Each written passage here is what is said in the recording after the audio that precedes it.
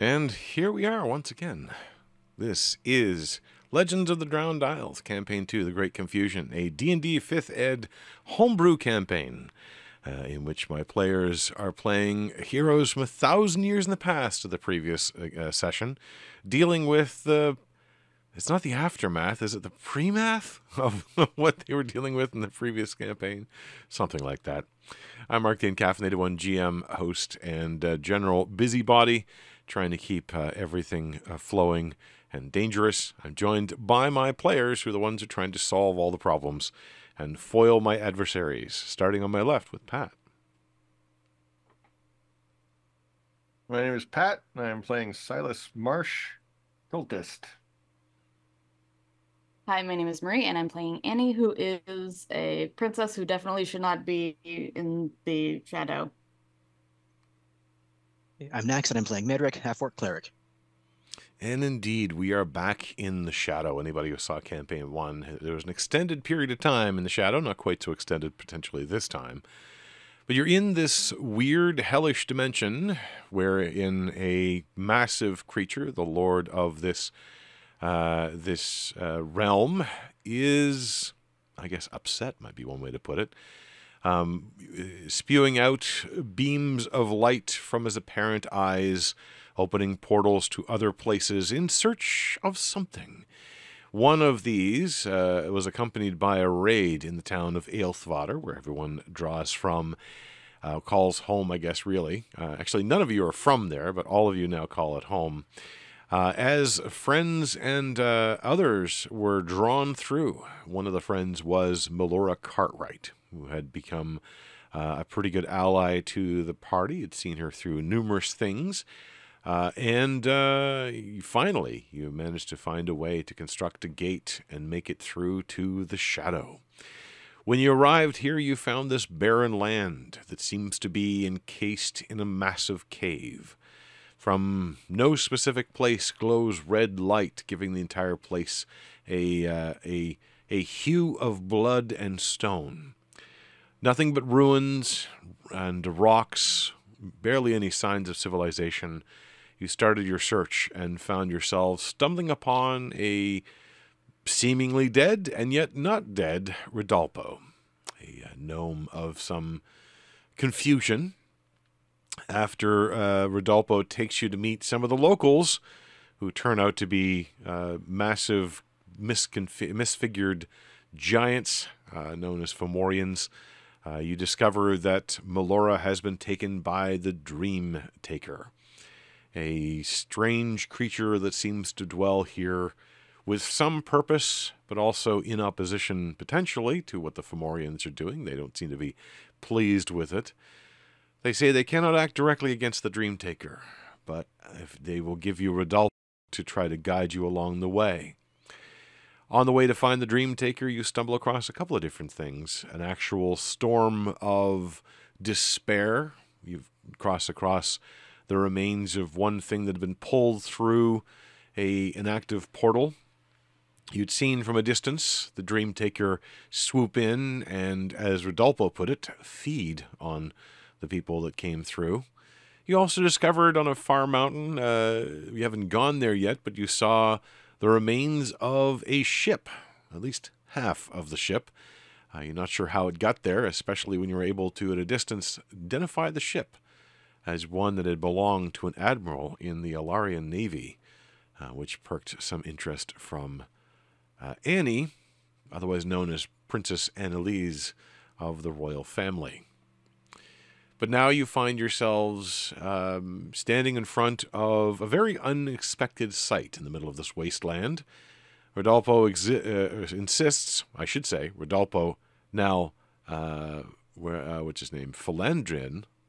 Let me make sure I get his name right here. Philandrius, after receiving a soul coin that you randomly discovered, transforming him from a gnome into a hobgoblin, strangely enough, somewhat more capable perhaps.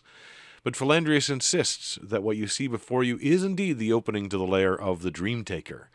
But to all of you it seems remarkably familiar and completely out of place to see the mention of the Baron and Baroness standing before you. In fact, As you move closer to it, the ground even moves from being barren red rock and brown soil and remnants of things and people gone by to greenish grass, although still cast somewhat within that red light. You stand before this mansion. Now, as you look at it, it is familiar, but something isn't quite right. It's difficult to tell, but Annie, I'll allow you to make a perception check as the back of your mind tickles with something that's not quite right, but not very apparent from where you are right now. No, that's not the right tab. Perception? Perception. DC 16 in this case. 18. You look at it, and it's all the subtle details that don't seem right. And then you kind of look at it again and realize that all the subtle details are backward. It is as though the entire building is seen through a mirror.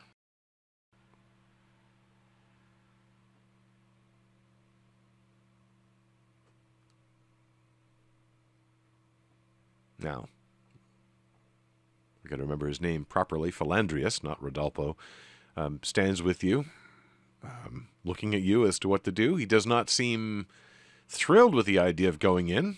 There is a measure of fear, which even in his more bold hobgoblin form is still quite apparent. But he has indicated, if this is where if you want to go see, sorry, it's Philandrius now. If you want to go see the Dream Taker, he is within. It is within. They are within. What can we expect? From here I do not know. I've never been inside the presence of the Dream Taker's own lair. Just up to the edge of it and seen people taken in.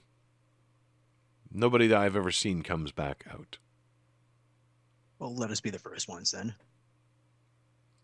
That would make sense why a lot of the only link that anybody could find between the actual things that were taken and the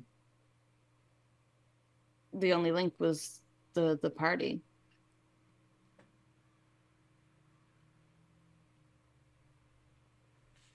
I will say, too, as you look around, you see that the edges of this vision are somewhat obscured.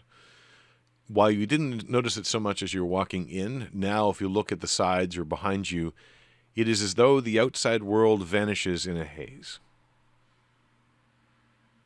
Still there, but indistinct. Are we in a dream right now? I'll ask my compatriots and also Philandrius. I mean, the details on the building are mirrored. Alas, I have not dreamed in many years, so I do not know if I would recognize one.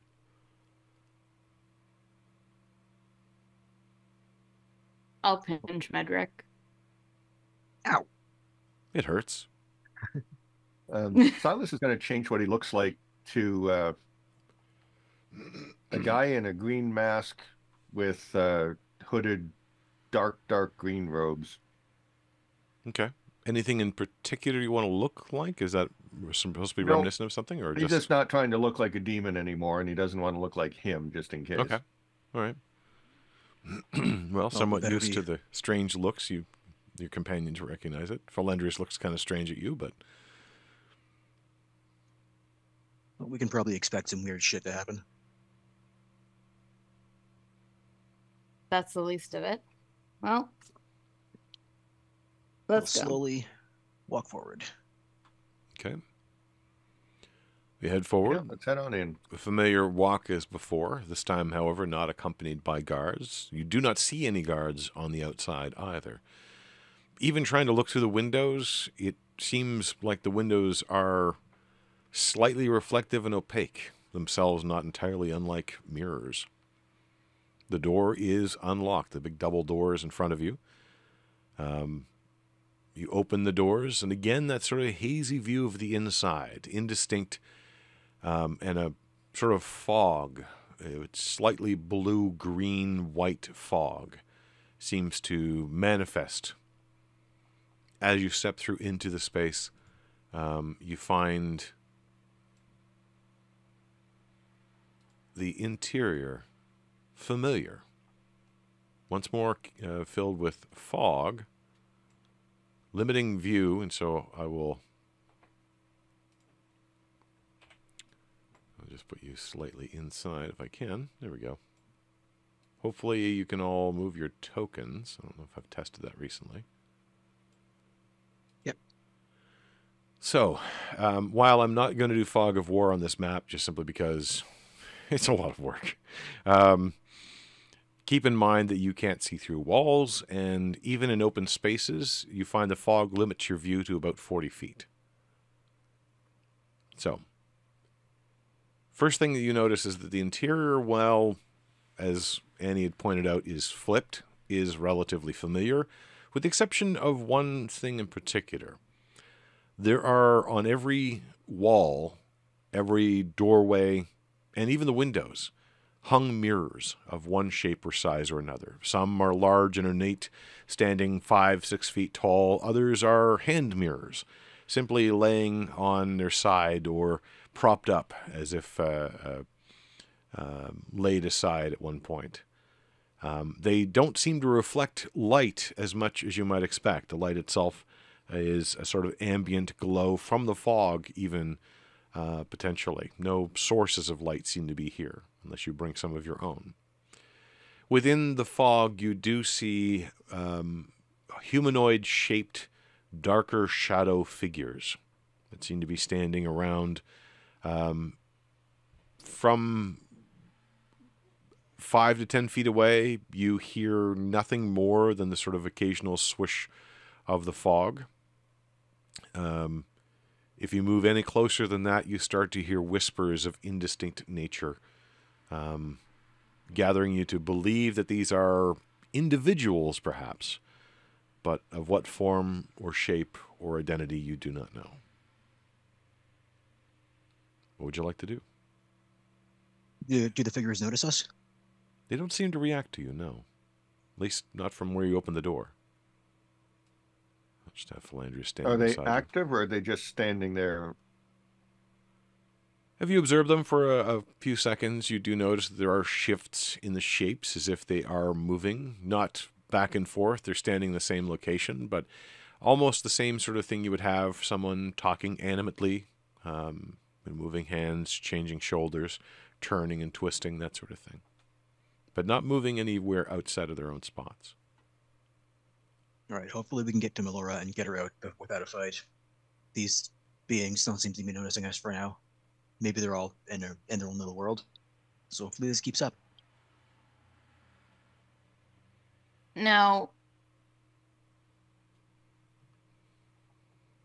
just memory, when the switch in the ball happened, there was no flipping. It was a 1-to-1 in that scenario, right? That's correct.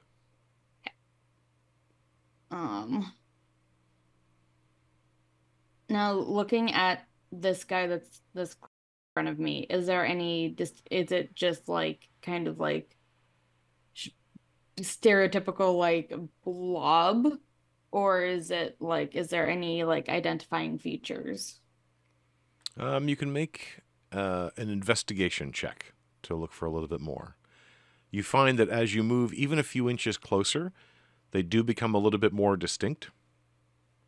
And as you move closer still, you start to make out more solid form within the shadow. It is almost the same effect of someone seeing someone through a fog, where they start out as an indistinct blob of just darkness against the white, and as you move closer to them, more details come. But in this particular case, as you step forward to take a closer look at this one in front of you, you feel almost as though the details themselves are eroding. Almost as though this one is less distinct than you might have expected getting this close.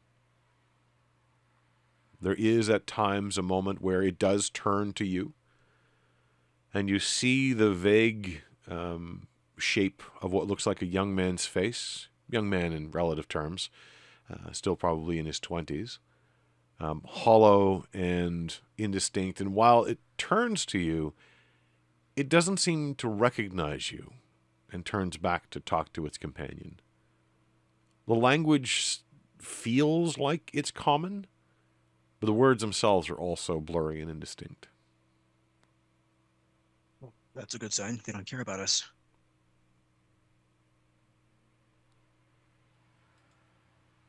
Well, who wants a gut feeling that whatever we want to talk to is in the main room? It's Do we want probably to a good poke guess. around or do we want to go straight there? The main room sounds like a good idea. So we could poke around and end up getting dragged there.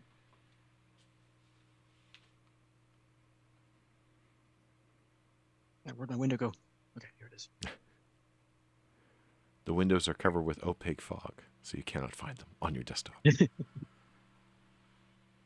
She's probably going to be held, I mean, either in the Baron's office in the basement, maybe up in the big hall they had. And now that we're in here, can the Dream Stealer feel if we've entered? No idea. Probably. I mean, we're kind of in his domain. Some of I you mean, we have could sorry. poke around. Some of you have supernatural senses as well. You could try to employ or poke around. Yep, poke around and find out.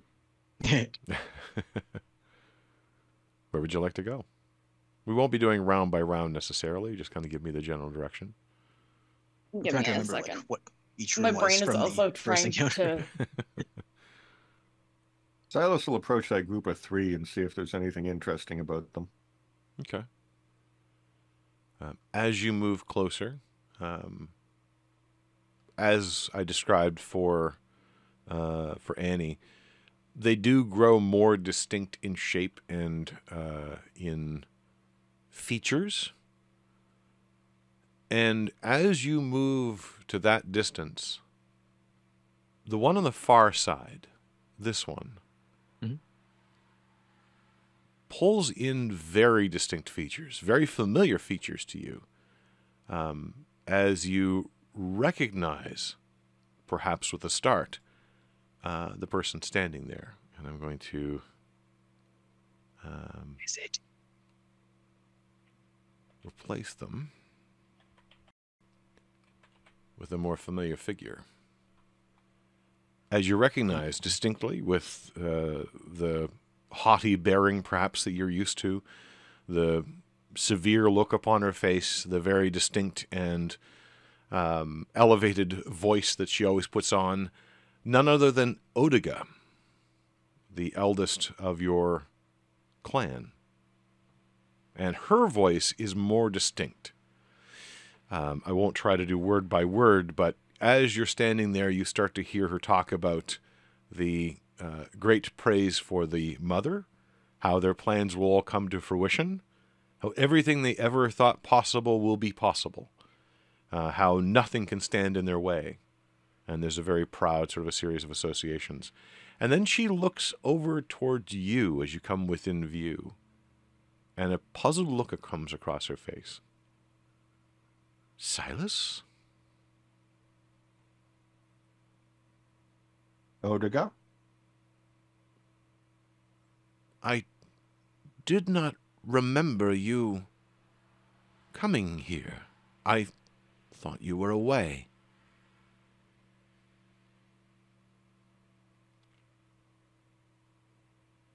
And now you feel the 2 that are standing beside her as their attention turns to you. How are they looking? Just as indistinct as before, but there's a distinct shift in the body shape so that the shoulders seem to come around and the head, still mostly an indistinct blob, does have that shadowy turn to it. So you can tell that they're looking towards you now. But beyond that, there's not much detail. Do they look ghostly or solid? Both. Without trying to touch them, all you can see sort of is the shadowy outline that shifts and is not distinct. But every once in a while, there is a sort of distinct line of a solid object.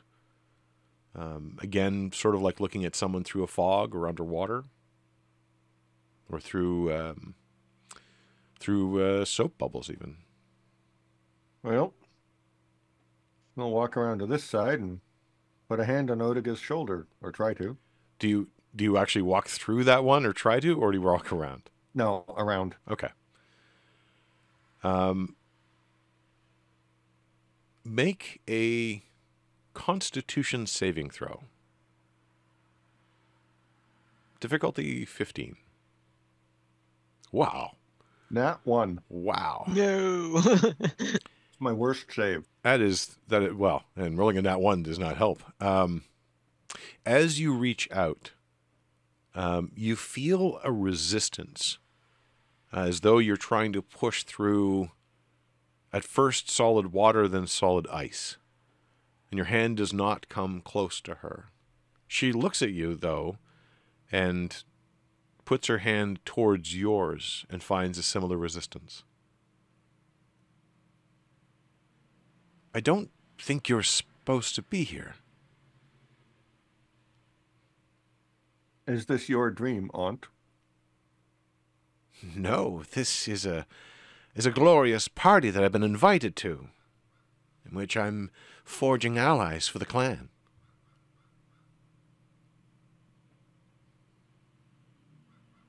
I reach out telepathically and say, "Are you truly here?"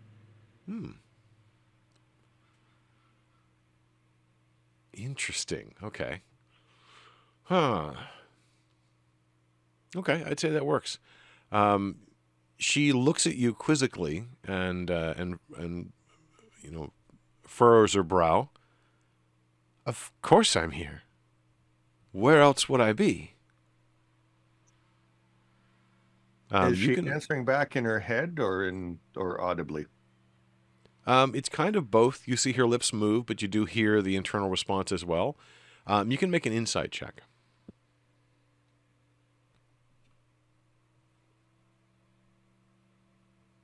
Okay, with a 10.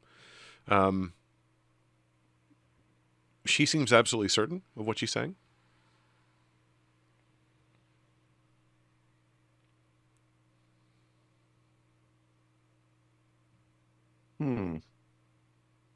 But Silas will head back to the others, and he thinks there are dreamers here, but I saw my aunt and tried to contact her mind to mind, and it worked.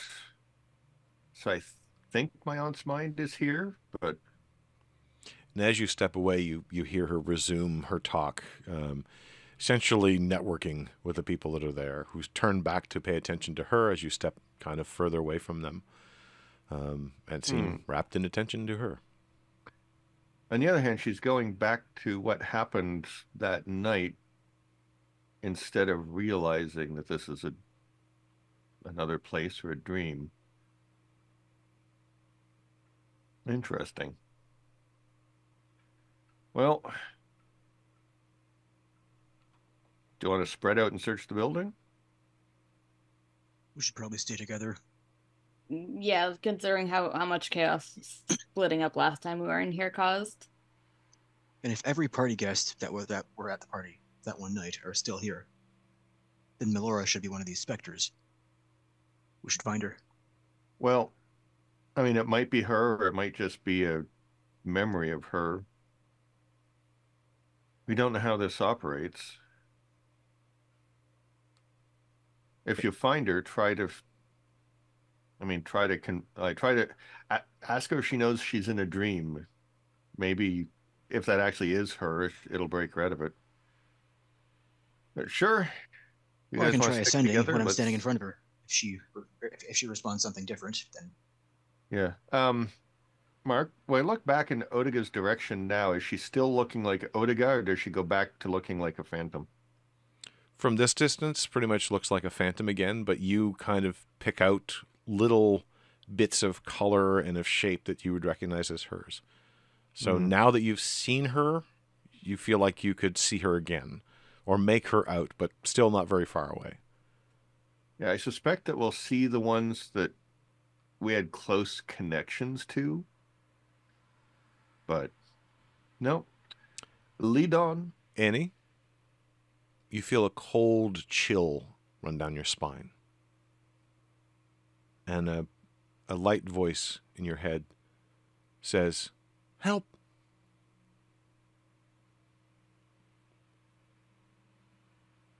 No, we missed one of the spiders.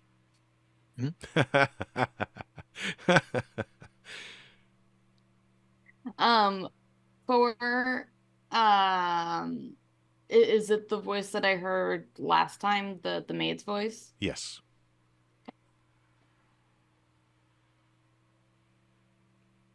And Silas can make a perception check. At disadvantage because it's kind of corner of the eye. 21. Nice. Nice.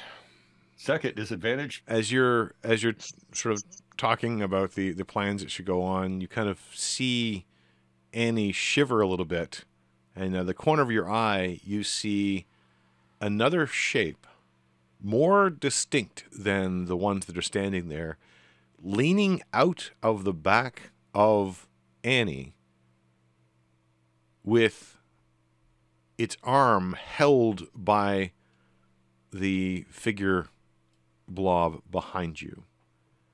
And it seems to be trying to resist this pull and is getting pulled out of Annie.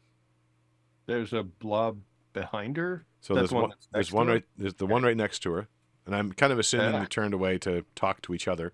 Yeah. And there is a ghostly figure with a 21, a ghostly feminine figure, which is sort of leaning halfway out of Annie's back, that seems to be pulled at by this figure here. I will mention that Silas is still keeping up his magic sight, so this place is pretty much suffused with magic, so there's nothing different from background, if you will. Yeah, it'll just be reading the aura of the area. Yeah. I'll try to focus on the voice. What's going on? I'm gonna zap the spirit. Which one? The one that's doing the yanking. Okay. Whatever the other spirit is, it's in Annie. It's probably supposed to be there. She's not acting that weird right now. So yeah, he'll Eldritch Bolt the one that's trying to take something out of Annie. Okay. For you, Annie, sorry, what did you ask? I want to make sure I address that. I'm trying to focus in on the voice and asking what's going on. Okay. Help from what? The answer you get, just as your companion beside you lights up the area, is it's trying to keep me here. I think it thinks I'm like them. Go ahead and roll your attack. It's technically a disadvantage because you're standing right beside it, but how many times did you roll there? 15. Okay. 3. It's right, sorry. Bolt, so 16, 15, and 16, 8. 15, and natural 1. So the natural 1 misses. The other 2 easily hit. That's 11 force damage. And you see the bolt kind of not so much hit something solid as get caught up in this sort of internal whirlwind of the fog and start to shock it from multiple directions, like a little miniature tornado. Yeah, it looks like Silas sends out like 3 glowy bluish green tentacles that then slap fight with the ghost. It does let go of the figure, which slips back into Annie quite quickly. And you notice that the one I'm going to take a step away. Fair enough. It's not going to try to snag you at that point. The figure that you hit seems even less distinct than before. In fact, it's almost as though elements of its darker fog shred outward and dissipate into the larger fog. But after that, and after Annie steps away from it, it seems to turn and go back to the other one that it was chatting with. It doesn't seem to pay you any attention. Well, that's new. Yeah. Do you feel strange, Annie? Possibly possessed? I don't know. Any strange spiritual thoughts or communications or anything? I mean, like, just not too long ago, I saw you surrounded by a shadow of something. And now I see a woman being pulled out of, a spirit of a woman being pulled out of you by this other spirit guy who now is ignoring us. But Do I see that too, by the way, or I'm assuming yes? Yeah, I think you could have easily witnessed everything that's going on there. You're that close. Yeah, I see that too. Do You we all didn't. have a spirit inside us? I've been hearing a voice out of nowhere and suddenly have the ring that's supposed to shield my mind on again after taking it off a few times. is it back on? To take it off, anytime I take it off, it goes back on, so I stop trying. And when you hold up your hand, it is indeed on your finger. It's probably good that it's on then. I have a feeling mind shielding will come in handy in this area. I'm not attuned to it. It just keeps showing up back on my hand. Okay. I will point out, I find it amusing that the cleric was asking the question of, do we have a spirit inside of us? Hey, Dark, you know what I mean. Spare, I guess. Hey, maybe we have a bonus spirit. Doesn't involve souls. And we already established that that dude last session said that I had something else going on. Silas is going to reach out with his mind and ask Annie, can you hear this? I answer back yes. Yeah, you hear it quite clearly. Silas is going to try again, except slightly to her left, and see if he can get the other spirit. Let's make this an Arcana roll to kind of target the spell in a way that's not obvious. Oh, yeah, there you go. 21. So as you kind of reach out, and the power is kind of automatic most of the time. It's become natural to you. So trying to target it is that same sort of thing of suddenly thinking about every step you take and that sort of stumbling motion that most people have when you start to consciously do it. But you feel like you're able to sense the mind of Annie, first of all, the one you just contacted, and then kind of push beyond that. What are you saying? Can you hear this?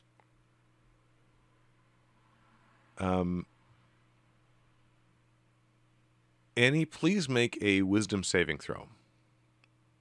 Difficulty 15. Oopsie.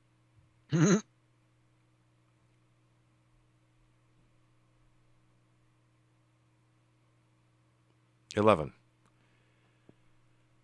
From Annie's mouth, but not in Annie's voice, you hear, "Yes, I can," in a timid female voice.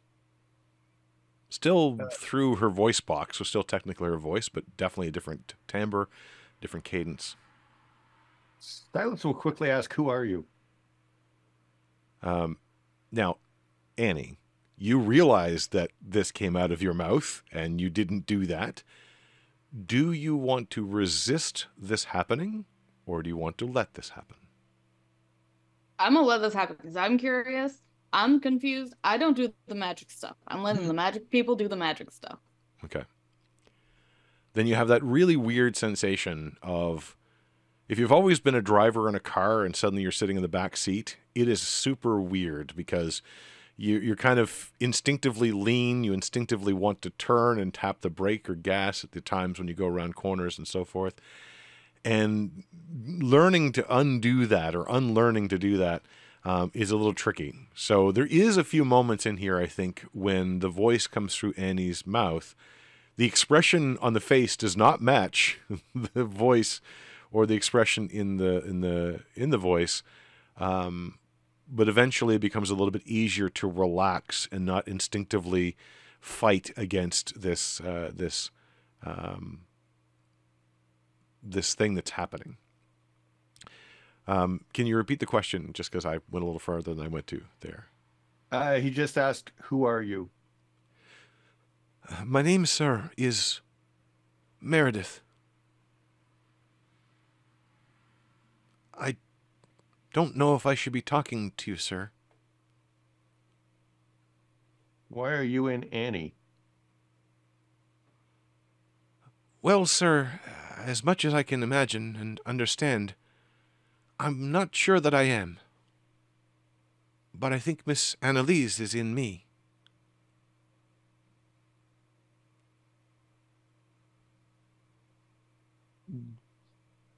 Are you here with us? Or are you at some other location seeing through Annie? Well, I don't know about such things, sir, but so far as I can tell, I am here and nowhere else. I'm not sure if I would know if I were somewhere else too. If you look down at yourself, do you see yourself or do you see Annie? Annalise. And you feel the head kind of moving and your arms and your body posture moving, Annie. And it's, again, that weird sensation of, I'm not doing this, it's just happening. And yet at the same time, there is a sort of internal sensation of, no, I'm doing this. It's happening, yeah. I'm the one suddenly slightly slouching, which is odd. And there is, in fact, there's a tilt of the head, and the neck goes down a little bit in terms of kind of almost a deference to Silas, and Annie's body looks down and holds your hands out. It does not look like my fingers, sir. Mine are much more worn, my nails not so nearly nicely done. The hands are strong. Mine might be stronger. How do you know Annalise? Well, I've served her family for many years, sir. I have known her for quite some time, although I must suggest that she has no notice of me. That is apparent. You say that you think that she is in you, but when you look, you see her body. Yes, but I have been known to look different before.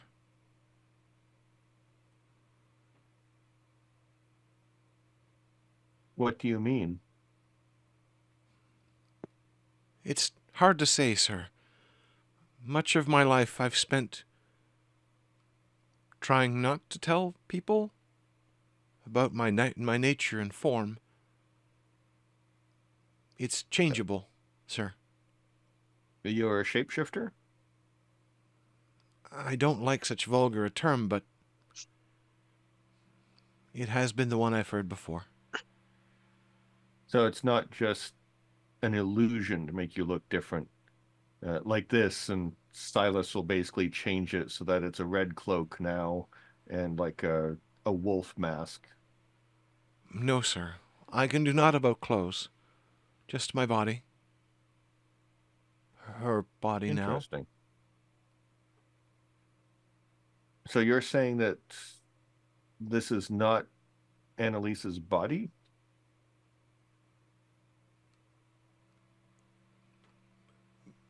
And there's a lot of hesitation. It is well understood that all that exists within the kingdom is that of the king, queen, and royal family. So this is nothing more than another part of the kingdom.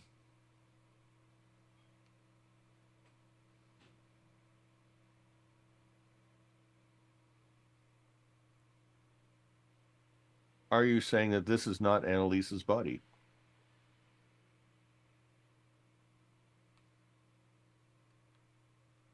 I don't rightly know, sir.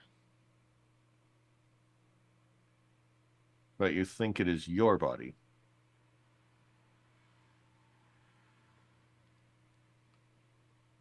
I'm not really sure.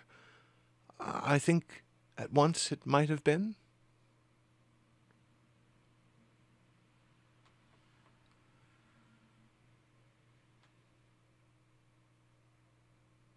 Well, the rich do often take things that are not theirs.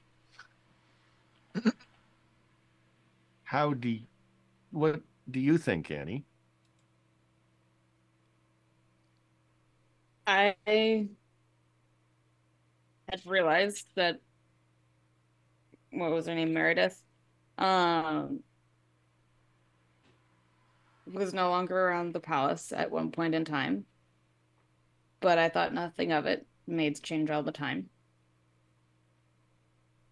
As far as I'm aware, I am me. If I try to think back, there's nothing that would cause me to think that I am not me. Make a wisdom saving throw. Difficulty 18. Oof. 19. 19. Oh, wait, there was this. As you say that, and you start to drag up your memories, which is less organized than every other writing or description of psychic power would be, but nonetheless, we'll assume it's something like rifling through paintings and old photographs. And as you sort of hone in on this notion and Meredith and so forth, you find resistance that you did not expect. You find the image in your mind of Meredith, who you can now see clearly, stands a little taller than you, much thinner, always dressed plainly, but appropriately, always deferent. Often the person that would be there attending to indirect needs. So the people that would, make up your rooms, clean up your baths, but not the people you directly dealt with very often. But that clear image of her stands in front of a box. It looks like a stone box about 3 feet on a side. And in your mind, you see yourself standing in front of her. And she looks at you pleadingly. Please, ma'am. This body is yours to do what you will. You do not need, I think, to know further. Now, with that roll, you're not only aware of this, you know that you can push her aside and open up the box. I will. Actually, yeah, I will. Just too curious. Okay. See if I have those particular notes, or I'll do it from memory. I'll do it from memory. When Annie's curious, it's okay. When Silas is curious, it's the world ending. There's no guarantee this isn't world ending. I am not trying to bring a deity of some sort to this plane. That's less curiosity and mission, more mission, really.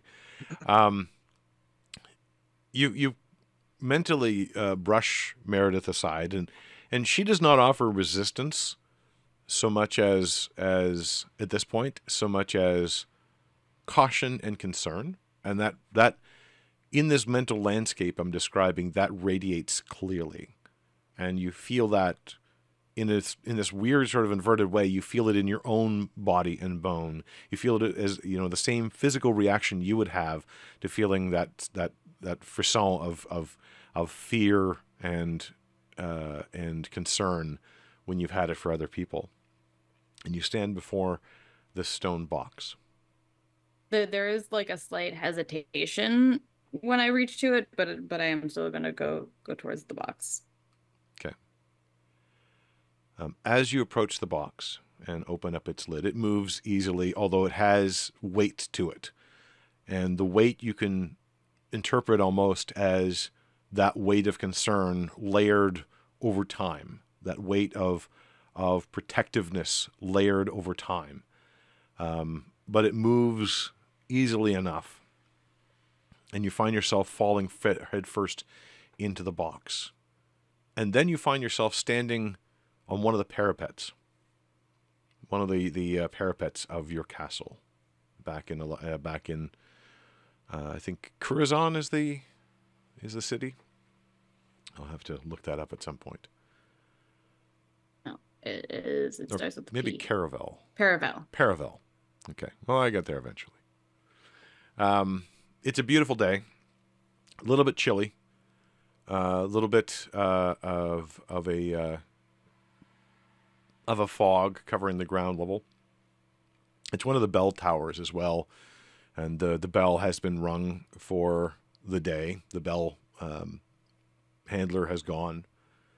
And describe for me what would be a thing that Annie has to go think about, that a place like this might be of interest to her. What would be on Annie's mind?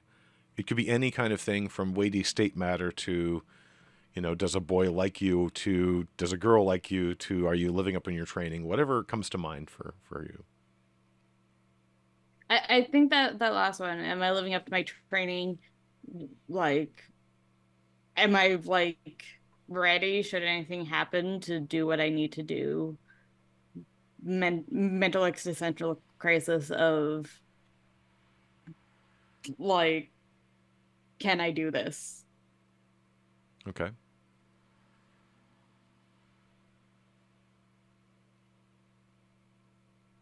Tell me when Annie got the ring.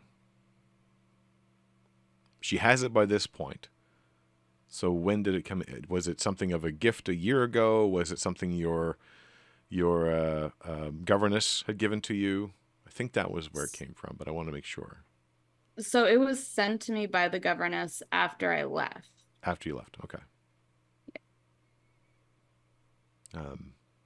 In this memory, it is on your finger. And you're not sure how those two things can be reconciled.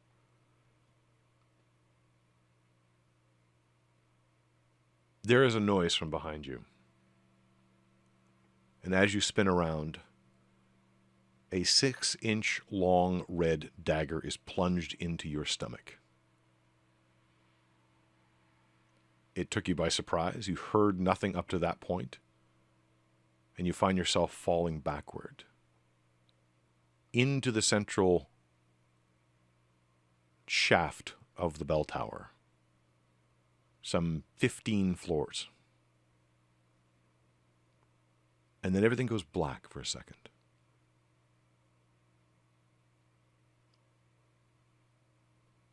That's the end of that memory.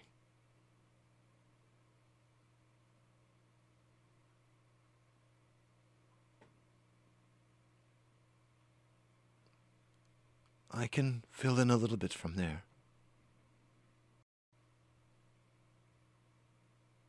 And everything shifts. You see yourself lying at the bottom, broken. Your body has no life.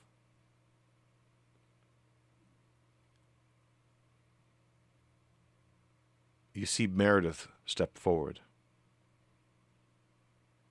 A shocked look on her face. Leans over you and takes that ring.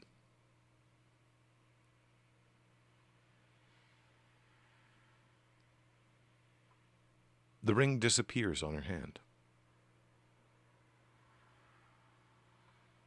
And she stands up. There's a look on her face of puzzlement as you're able to walk around this scene, and you're feeling both the external point of view and the internal at this point.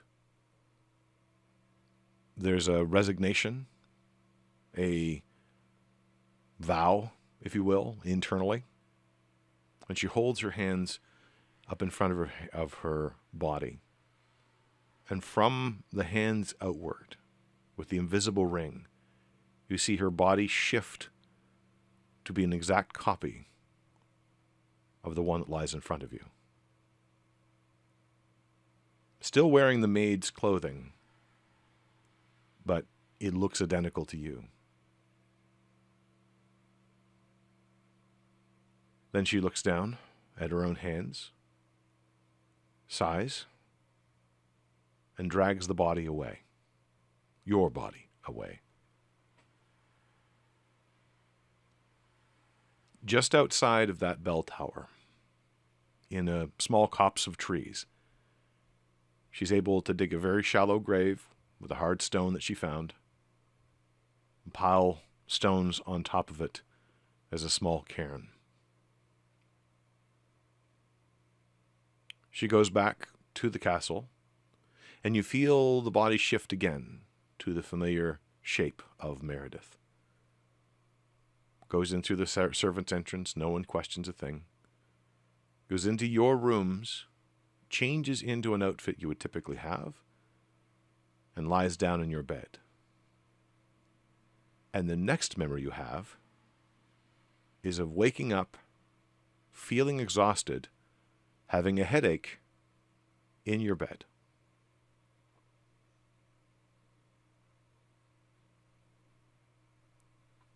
Not long after that, you set to sea.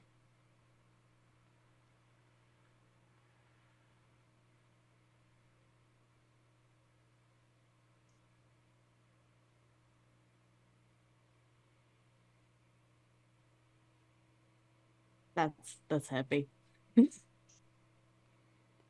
I'm sorry, ma'am. I've seen rings like this before. I knew what it might mean. I did not mean to steal it. That was not my intent. My intent was to hopefully save you. I had hoped to fade away, to be nothing more than a forgotten memory. But there are things which have reached me, awakened me once more.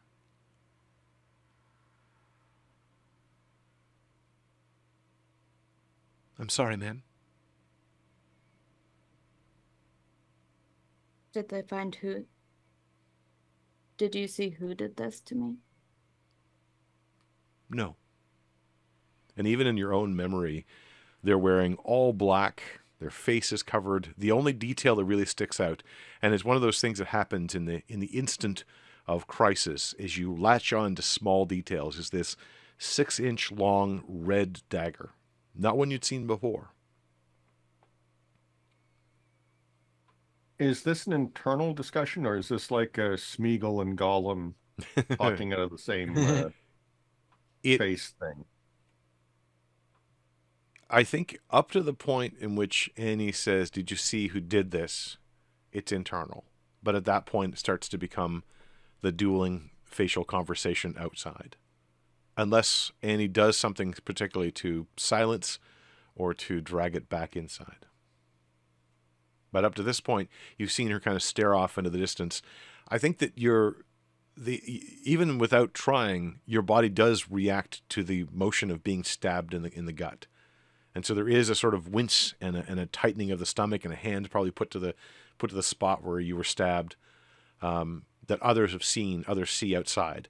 But there's also probably some tears. I can imagine so. We probably would have asked, "Are you okay?" But she may not have heard it at that point. Well, now we have something else to figure out. Huh? Thank you for sharing this. I'm sorry to make your life harder. I know how difficult it has been to be you. I know it more than most. But I will fade away. Do not be concerned. I am nothing more than your servant. No. Don't. We'll figure this out. As you wish, ma'am.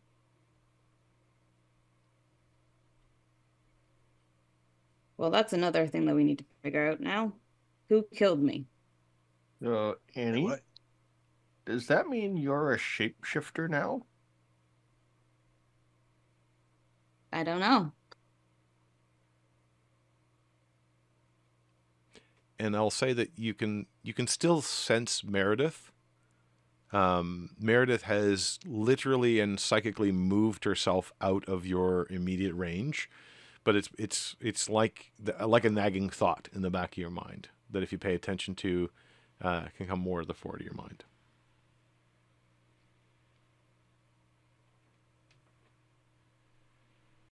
Something to discover later. Yeah. We probably need to focus on this for now. Back to where we were.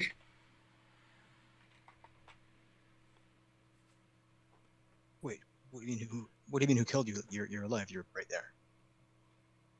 No, I was killed. Most of us here are dead, ma'am, says Philandrius. It's usually how we come to be here. He doesn't seem to be nearly as surprised or bothered by this by the suspicion that someone here is dead, but that might be his perspective. Silas leans over to Medric and says, "She's a body snatcher." What? I think she's not in her own body. Annalise's soul is in the ring, I'm guessing from what she said. But this body is not Annalise. Well then. Maybe that's why the ring keeps attaching itself to you. That would make sense. All right. I Definitely suggest you something not to take it discuss off later. again. Yeah.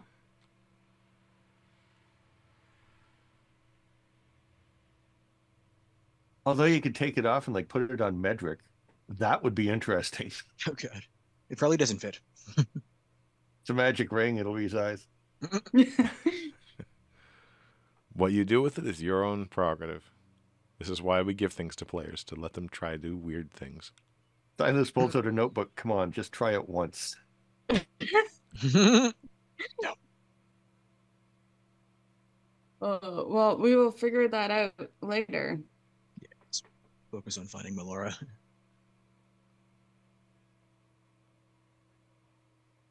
Well, I could resurrect you via the power of Ignis eventually, though. Just FYI.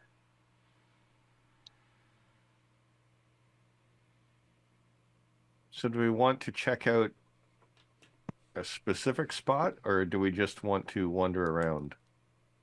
Do I recall where Melora was hanging out at the actual party? She went to numerous places. Okay. Yeah.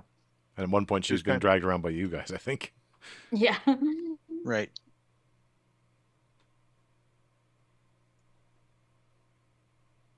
I mean, she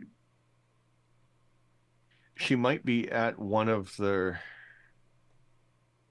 sort of rooms of power, like the Baron's office, some other place that was important during the party for where we were there, but Well, she's probably not in the room with the vines.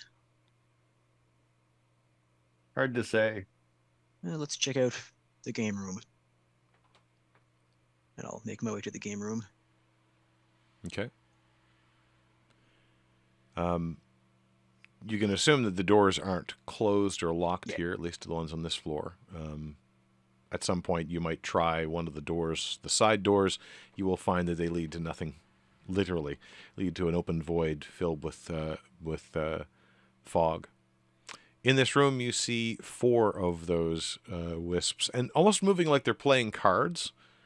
But every time they kind of throw a card that would leave their hand, it kind of evaporates into a gas or into another wisp of fog. Once again, you find most of them to be extraordinarily indistinct. And you can make let's say a religion roll on this, actually. All right. Damn it, Roll20's changed. Dice roller, yes.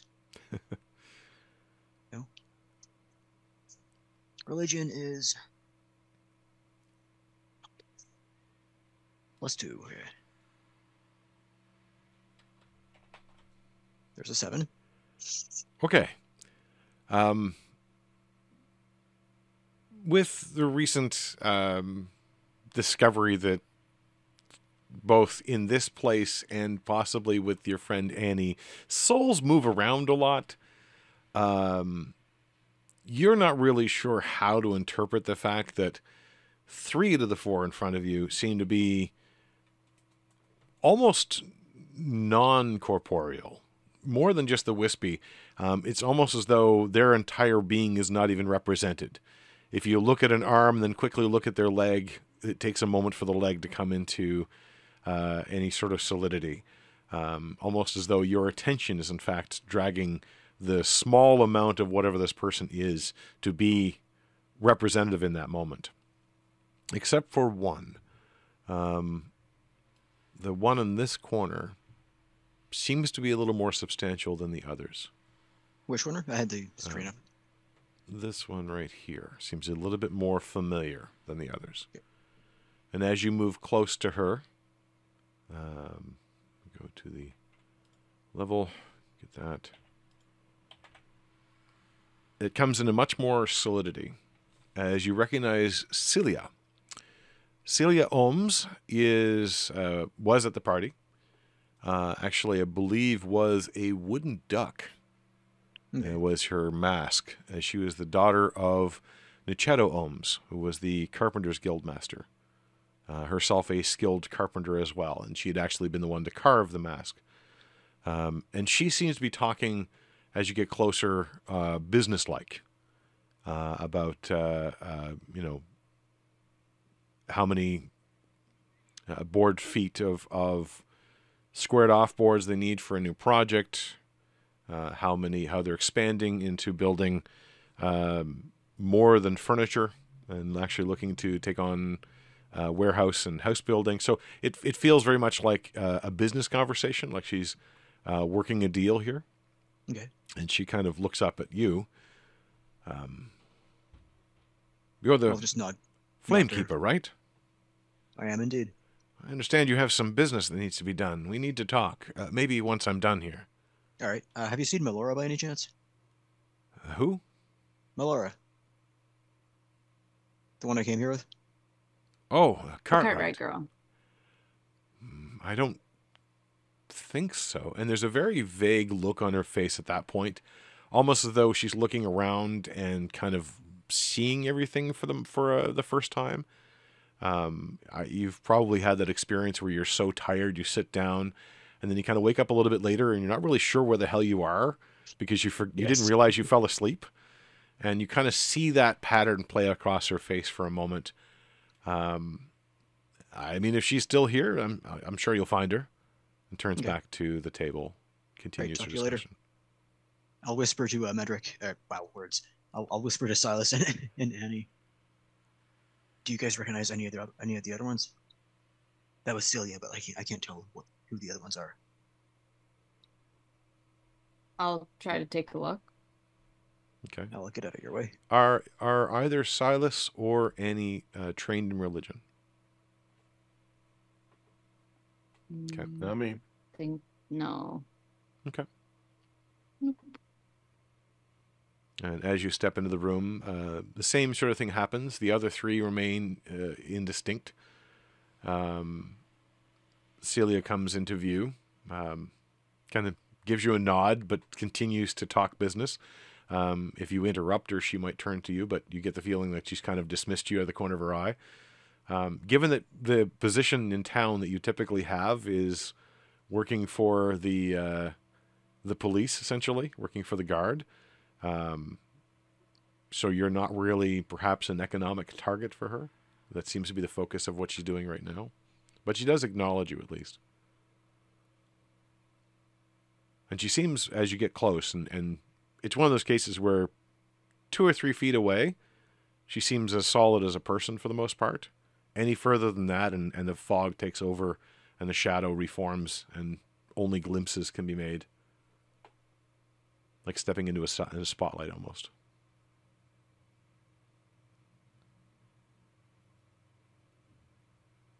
Yeah, so I was just trying to see if I could recognize the other three, and I'm just gonna go, oh, and leave now. Feel free to Yeah, ask questions or to clarify things. Silas was going to say. Do I, because I know that we did go into this room at one point, searching for, I think we were looking for a piece of goo that was underneath the table or something like that. Yeah. Yep. Do I remember who else was in the room with her at that time? You don't remember seeing Celia in this room before. Okay. And throughout the night, different people had kind of come and gone into different places. It's a little disorienting with the room being backwards from what you remember it. You might look to where you had found that concealed package. You do not find anything there. In fact, as you kind of look, that spot of the room looks relatively indistinct. As in almost like they've rubbed out the details or it never quite comes into full view. Even the cards on the table, as everybody's still going through the motions of playing cards, picking up cards, the actual table never seems to change. And none of the cards are readable. It just looks like squiggles. Does Silas recognize any of the other three? Again, as you get closer, nothing seems distinct about them. Unlike with Celia, who seems to still be or is whole, the others have this weird, as you pay attention to a part, it becomes slightly more solid, but still mostly shadow. And out of the corner of your eye, you can see that other parts are not solid. As if attention is driving what little remains of them to be here.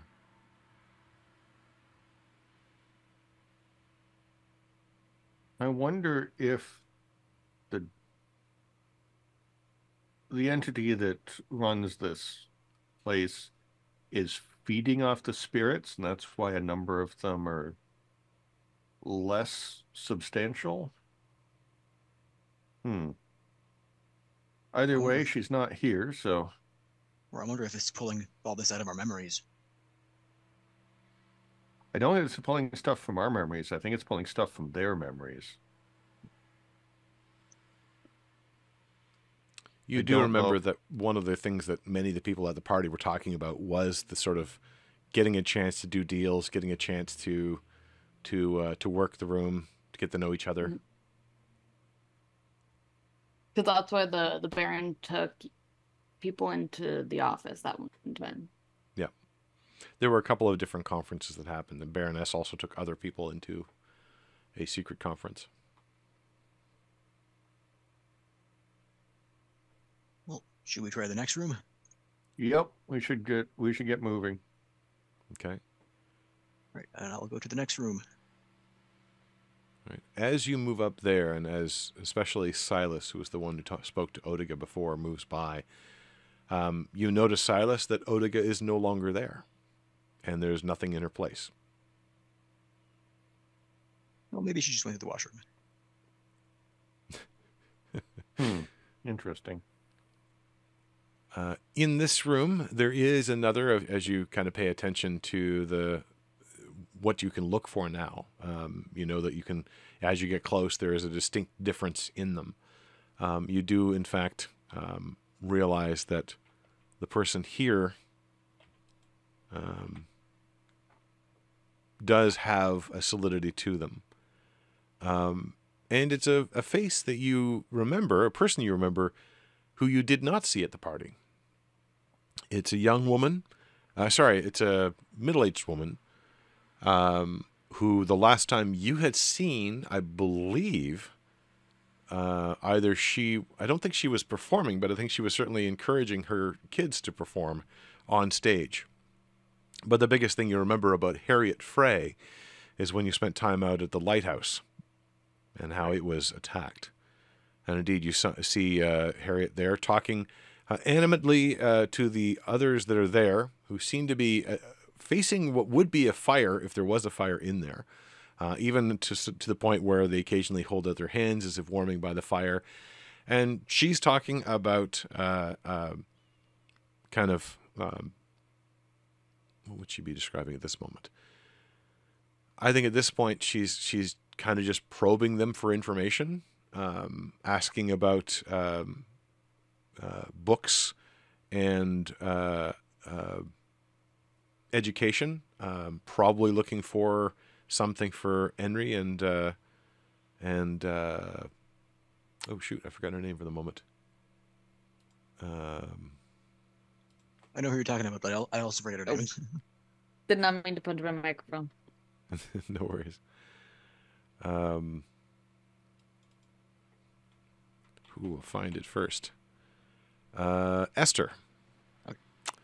Henry and Esther, her 2 kids. Yes. As you remember, Esther was book crazy, and Henry was just a boy that was getting into everything.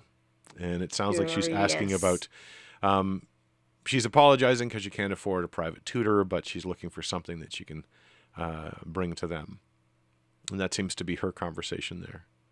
Do I recognize the other ones? Again, there's nothing distinct as you move closer to them. Harriet does recognize you, though, and with a bit of a start and a smile. She seems very excited to see you, Medric. It's been a while. I hope things are going well. I didn't expect to run into you here. Yeah, there. The temple is growing slowly. I haven't been. I promise I will, and I'll take the kids in to see it as well. I'm sure that Jonas would love to see the ever-burning flame. Actually, to be honest, no Henry would as well. It would be nice to see you guys, though. Yeah, it's been how are the busy. kids? Good. Driving me up the walls. But they're good kids. Henry has taken to longer walks in the woods and often comes back with interesting rocks and sticks. Nice. Make sure he's careful, though. The woods are not safe. Yeah, I worry about him a lot. Just hoping that I can find something for him to do. But How do you find the party? Party? I didn't realize you'd be here. What party? Well, this party right here, right now. It's going on all around us. This is a store. There's no party here as far as I know. Unless you folks, she turns to the other 2, unless you folks are planning on throwing something. I'm just in for supplies today. Figured I'd take a little advantage of seeing some folks here that might know a few things about keeping kids busy. Gotcha. Well, it was a party in the other room, anyway. I didn't realize this building was that big. You mean the storeroom? What store is this? And she rattles off the name of a general store in town. It's one of those places that sells quite literally like soup to nuts, but It's like does Scoop and also do not commissions, but it's also one of the places you can receive packages. And it's known as kind of the place where people will also come just to jabber for a while. They sell roasted nuts, which is also one of those things where they sell them by the bag and people come in, buy a bag of nuts, and just chat. So it's like the one general store in a small town, basically. Yeah, I mean, there's a number of general stores here, but it's one of those type. You guys have a name for it? I'm open to a name. I didn't name it, so.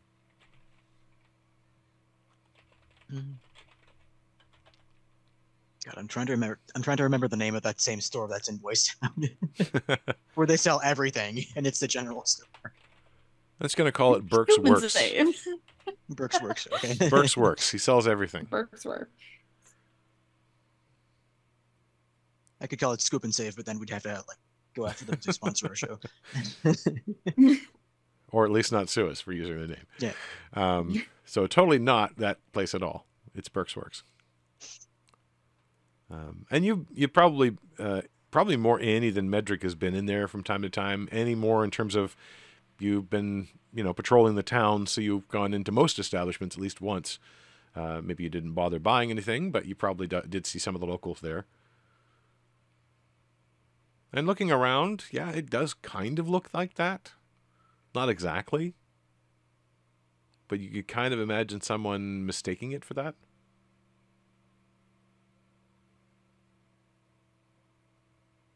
Right, Burke's Works. And thinking back to the previous room we were in, was that an actual party, or did it look like something else? I mean, as far as you could tell, it did look like the game room in the other building in the manor. There's not a lot distinct there. It certainly didn't have that same special decor of, some sort of spiritual balm under the table, but, most places don't. Mm-hmm. Right. Well, I won't keep you. I'll go to the other room. I'll be sure to be by the temple. And her Looking forward voice to it. fades when you get more than 5 feet away, and her attention completely drops away from you, and the other two see her turn back to the other companions.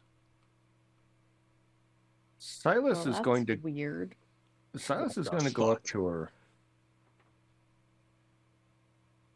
What was her name again? Harriet. Harriet. Silas will walk up and say, Harriet? She starts because you're wearing a mask and a red cloak and not necessarily looking like Silas, but she definitely starts with surprise. He'll quickly have the mask disappear. Oh, Mr. Marsh, I didn't recognize you. You looked terrifying. Now,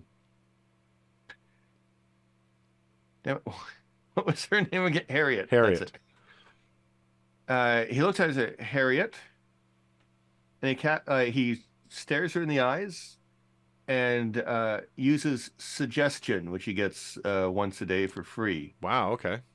Is there a save on that? Yeah, it's just like the spell is normal. Okay. It'll be a wisdom save.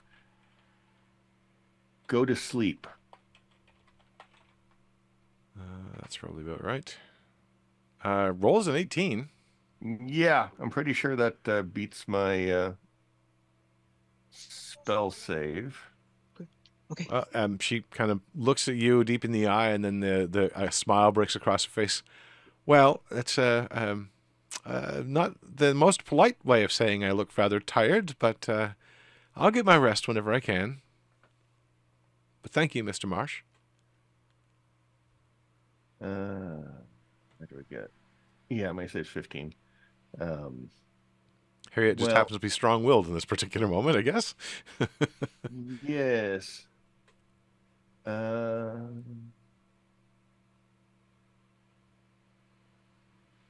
Well, he'll give it another try. And he'll cast it using a spell slot. Okay. No, I mean it. Really, go to sleep. Yeah. He goes, Harriet, go to sleep. And I think that smile is still on her face. And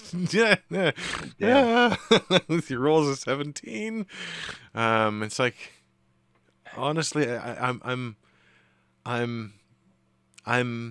gratified that you feel so strongly about my well-being, Mr. Marsh, but I get plenty of sleep. Sometimes I have to take the night watch, so I don't get all the sleep I could, but says, you are amazingly strong-willed. And he puts his hands on either side of her head and says, but go to sleep. And he uses his other warlock slot, because why not? Let's not get into fights because we were told that the resources take a long time to replenish. Silas. No, really. There we go. Okay. And this time with the insistence, there's sort of a look that crosses her face of confusion. Her eyes close. And she vanishes. Silas turns around to, I thought so. Well, okay. Interesting. Now, meanwhile, Medric has stepped into the other room nearby. Sees three people that seem to be eating. No food changes on the table whatsoever, but as they lean in and kind of have a bit of food, there's a sort of non-distinct bowl that kind of moves with them. And this time is now knowing what to look for. You can easily recognize that this person here seems to be more substantial than the others. It is a very large, solid-looking Black man, I think probably older than you. Fairly muscular, wearing very simple clothing. There's a hat on his knee that he probably took off so he wouldn't offend people as he eats. Kind of somber looking, doesn't talk much. Not really having a conversation with the others so much as leaning over a bowl of, looks like stew or soup maybe. Okay. Kind of nods at you when you come close, acknowledging you, but doesn't really say anything else. You don't Do I recognize, recognize him? No. Okay. Not somebody you've met before. Is this one of the rooms that had a thing under the table? I believe so. I can't check at the moment, but I believe this did have one that was in the middle underneath the table. I think that was this room. All right, greetings. I'll be on my way soon. I just got to do an inspection, and I'll look under the table. All right. The underneath of the table is almost nothing at all.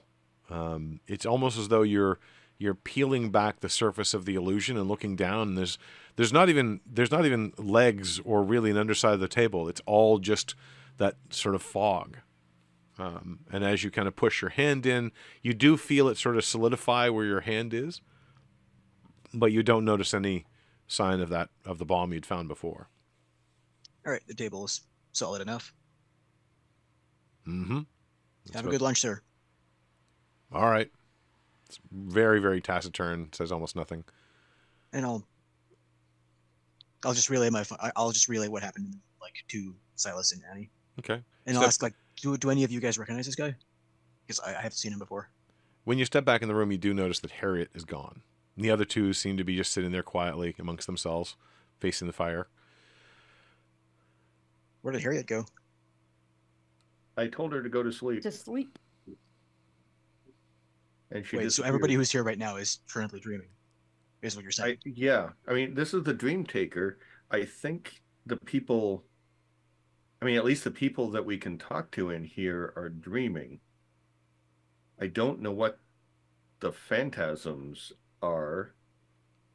Maybe they're people that he trapped here in the dream and he's feeding off of, because we were told that he grabs people from the portals and feeds off them. Maybe this is how. Or maybe he just feeds on people who are dreaming and just lets them wake up again. I hope so, anyway. You can make a Maybe religion check. that's what happens when you Correct. when you know you slept the correct amount of hours but still are tired. 12. Okay. It occurs to you, Medric, that it's one thing if the dream taker can feed off people who are here. It's quite a different one if he can somehow interface with dreams in the mortal plane. Yeah. Which I'm assuming is what he's doing. Yeah, I think everything that's in here is from the perspective of the people who were at the party, maybe. That's why we're not finding bombs under it, because, most of the people didn't see any of that. Although, Harriet, when she was here, thought the place was a store, so. And you don't remember seeing Harriet at the party. No, she wasn't there. No, because it was the old man. Yeah, Angus. Yeah. Yeah.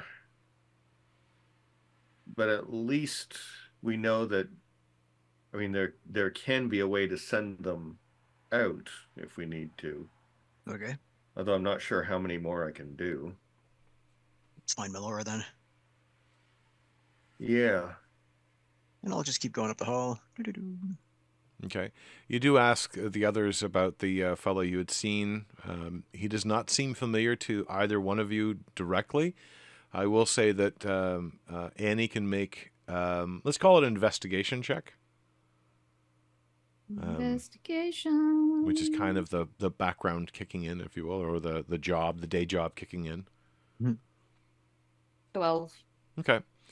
You don't remember him directly or distinctly, but he looks like someone you'd seen coming off one of the fishing boats. Okay. Could be a fisherman. Do I recognize him? Actually, most of the fishermen.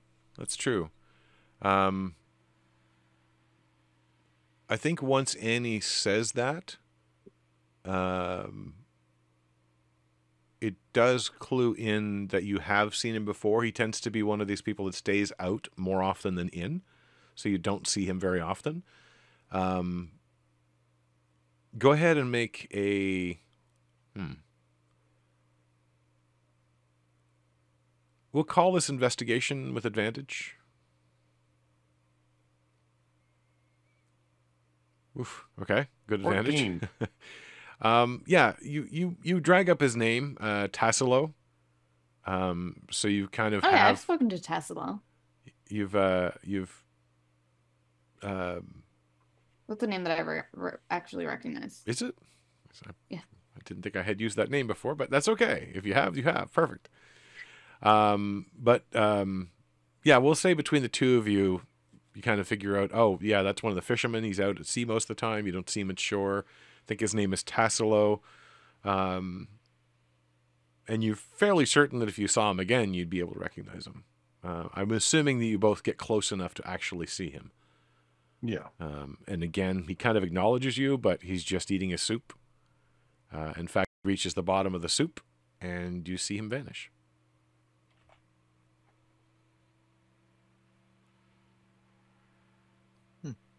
I wonder. Well, let's keep going. Okay. Yup. Nod. Medric's kind of pushing forward a little bit. And once you get there, you can see both into, on the right-hand side, what some of you, I don't know if all of you had seen it, but recognize as the meeting room, the private meeting room that people had gone into. I think maybe you all had. There are a number of people sitting around that table. From this distance, you can tell that this person that's right by the door is of that indistinct nature. You can't tell anything about the other two. Looking left, however, you see a number of figures, including one very close to the door right here, who seems to be much more distinct. And across the room, despite the distance, Medric, you see the Baroness in absolute clear distinction, smiling a little bit, imperiously, sitting on her chair, and watching you with intent eyes. Hey, the Baroness is there, you guys. I'll just walk in slowly. Okay. And I will say that right here,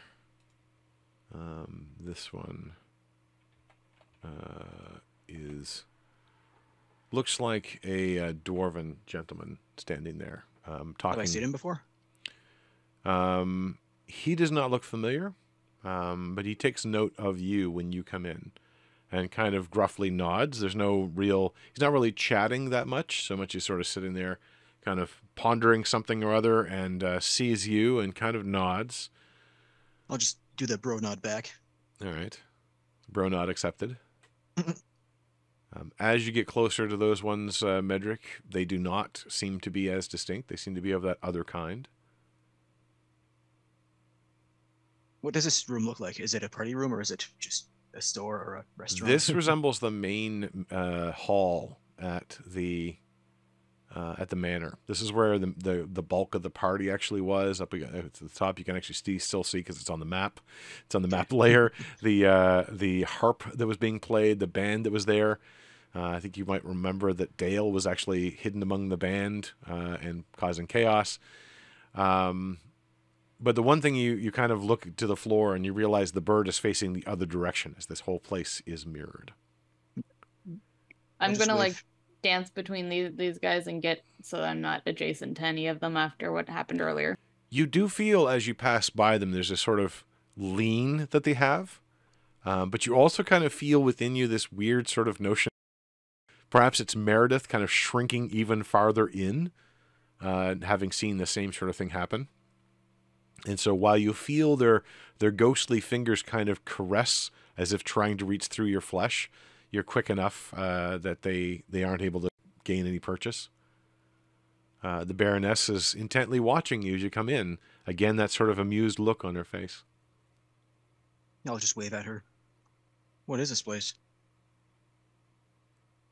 Interesting that you should ask. I don't get a lot of visitors here. Not Not like you. Most people don't come in of their own will. You'll also notice that Rodolfo / Philandrius did not come into the place with you. He's literally standing by the front door, and he's not going anywhere. You're not sure if that's because he wants to just get the hell out of here as fast as possible. Maybe he already has, because you can't even see that originally far. he said he wasn't coming in anyway, so I wasn't surprised. Yeah, just Well, wanted to point please, that out. waiting I did outside. not move him at all from where he was, and that was semi-intentional. Anyway, the Baroness looks at you, and there's another one of these shades sitting in a chair beside her as well. I've not expected anyone quite like you to just walk in, which is interesting. Hasn't happened in quite a while. Makes me wonder if you're after something. We are. At least you're honest. Well, whenever I try to lie, I do a hilariously bad job. So Huh. It's not wrong. Wisdom I mean- saving throw from Medric, please. do I have proficiency bonus on this item? If you have any kind I of believe you You would, yeah. if you have any kind of magical 22. resistance, okay, we don't need it. As you feel in your mind, sort of gentle probing that goes away very quickly, very deftly, and very quickly vanishes.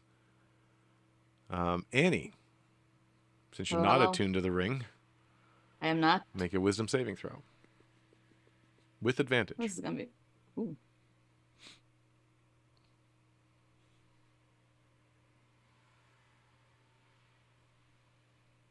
$14. Okay. And you kind of are aware in that moment. One of those things that you're kind of aware of, it's like when you stub your toe and you kind of look at your toe and you're kind of embarrassed at your toe. And then a second later, the pain kicks in. It's kind of that delayed reaction of, huh, How dare you betray me, Toe? someone just looked into my head and is starting to pick around. And you see an amused expression pass across the Baroness's faces. Interesting faces. Her face. She only has one. As she kind of looks surprised and amused. Very interesting. You're special in so many ways, Your Majesty. Yeah, we seek one named Melora. And I'll briefly describe her and say that she came here accidentally, and we'd like to help her find her way home. So what is Silas doing during all this? You staying back, or Silas stopped back out of sight of the doorway after Medric mentioned the Baroness was there. okay? As the Baroness, if that's actually the Baroness, may not have fond memories of Silas. He's going to Tornado of chaos that he is. yeah, he kind of tortured her last time, so Kind of joined with the bad guys for a while there too, if I recall correctly. he just Good, bad. Silas is a They're the ones Silas with is the a power. complicated path through life. He's going to change his look again, so that the robe now kind of looks like a robe of tentacles, like octopus Okay. type tentacles. And the hood will melt away, and there will be like an octopus mask, like kind of like Davy Jones from the Pirates of the Johnny Depp Caribbean? pirate movies. There was actually somebody at the party who had a mask like that. Her squid head mask, if you recall. Mm. One Yeah, of the this dwarves. is an octopus head. Okay. Well, let's make that Um, surely distinct. Yep. And it'll look like the mask. Like the mask itself will look solid, like it's a greenish blue gemstone or something. And then he'll come in Okay. and he'll look over at the Baroness and see what her reaction is. Okay. I think Medric's mid description of, she's about this tall, she has this color hair, and whatever. How deep do the details get for Medric? Like, has he studied what she looks like? Is he really kind of getting into detail, or is it like, I don't Not know, really she's detail, like 'cause something like this? I don't know. just height, general size, and yeah, just surface details. Okay. Silas, wisdom saving throw as soon as you step in the room. If you have any sort of resistance against magic or mental effects. That he does. I was pretty sure somebody did. 17. Okay. As you feel the gentle probe, very, very subtle. And in fact, if you weren't kind of prepared for the moment, you might have even missed it and just dismissed it automatically. But because you're kind of cautious and expecting something, you're aware of that. Mm-hmm. He'll say, that's rude. Say the people who walked into my home. I take it you're the Dream Taker? You have a point. I have a lot of titles and names. It's You're not interesting the- sometimes. You're not the Baroness, though. I am here, and she kind of holds your hand out expansively. Do you like what I've done with the place? It needed a change. Yeah, it's a Here bit I am. mirrored, but still looks decent, I guess. It's missing a few things, but I think you're operating on... I think you did well with the limited information you have. Thank you. I hope to complete the picture at some point. A friend. What was her name again? Melora. Hmm. Melora Cartwright. Interesting. What do you think? And she turns to the figure beside her. And it shifts into fairly accurately described Melora. And she kind of looks forward at all of you with a... Actually, all of you make an insight check in that moment. And I will give it to you for advantage because you've dealt with Melora a number of times. She's a friend of yours. You came all this way. You must know her at least a little bit. Yep, looks like Melora to me. With Okay. advantage, 25. All right. So, yes, to Silas, it's a pretty convincing illusion anyway. Yeah. He doesn't know much about her. He's like, sure, looks like the person we're after. To Annie and Medric, it seems like her, first of all. You also see this war of emotions on her face that she's trying very careful not to portray as she looks at you with hard eyes. And you also all notice that she does look different from last time you'd seen her. There are a number of small scars. Her clothing has been entirely replaced from the casual clothing she was wearing at the time to something much more functional. You also notice a brooch that hangs around her neck, which has a strange yellow opal in the center of it. And it kind of looks familiar for some reason.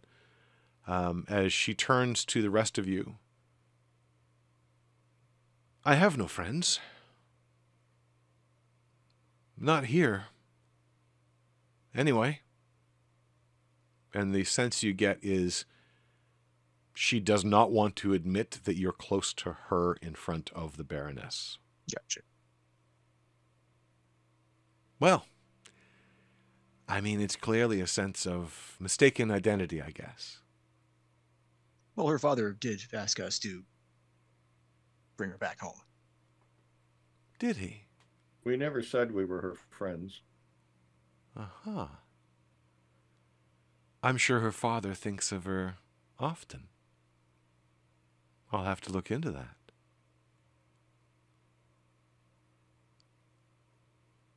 You've come all this way.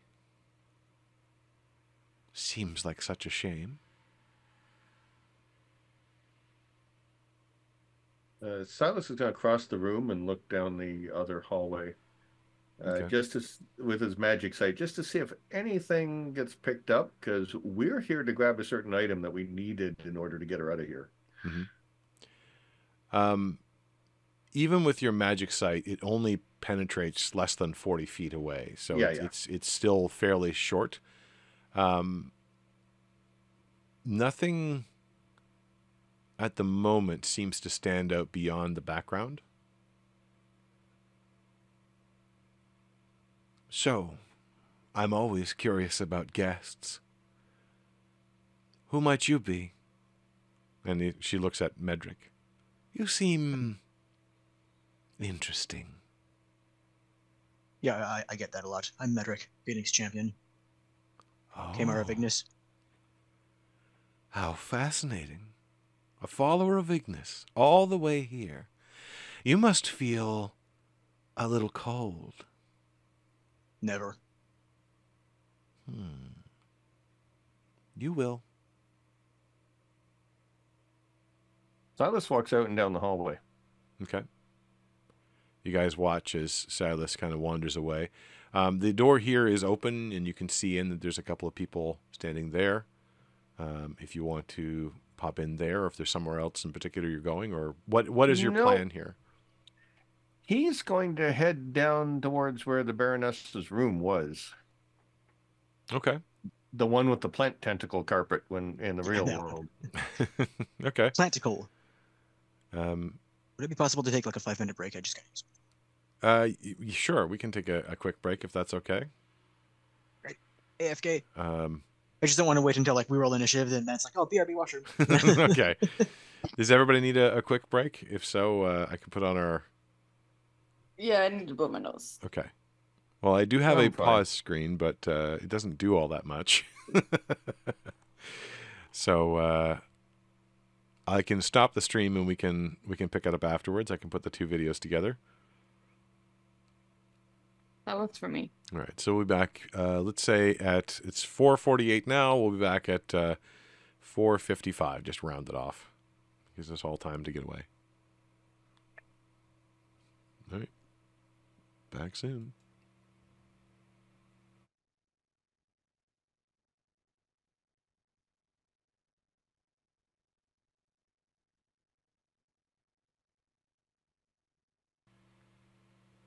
There we are. And I realized that none of you at home could see the map because I hadn't changed the screen.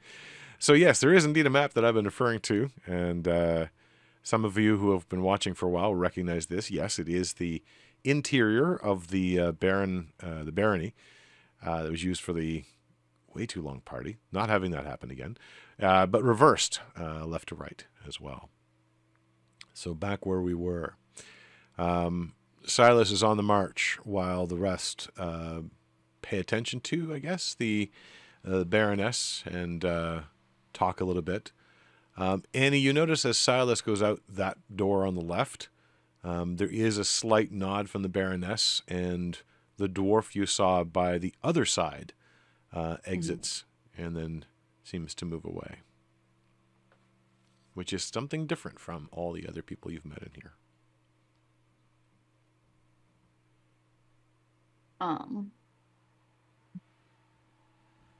Just recap. So basically, she's telling Melora. Melora seems to be not wanting to know that we're acquainted with her. Basically, Seems like that.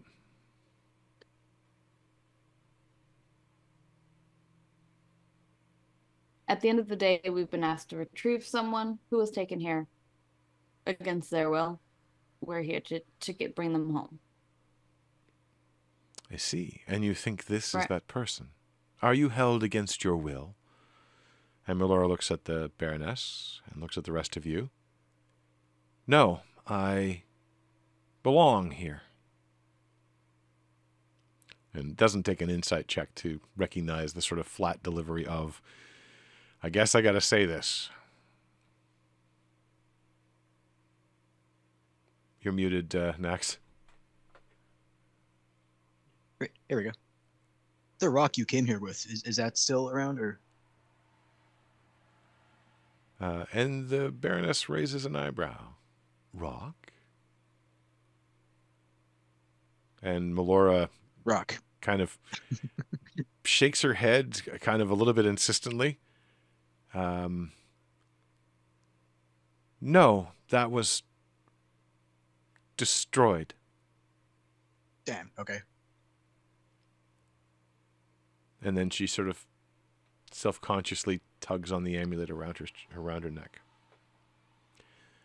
And in this instant, it's one of those image over image overlays that sometimes happens, or you're kind of looking at the world and you realize, this is like that. And you remember that Graveler's eye, primary eye on this forward-facing side, was amber and about that size. Right.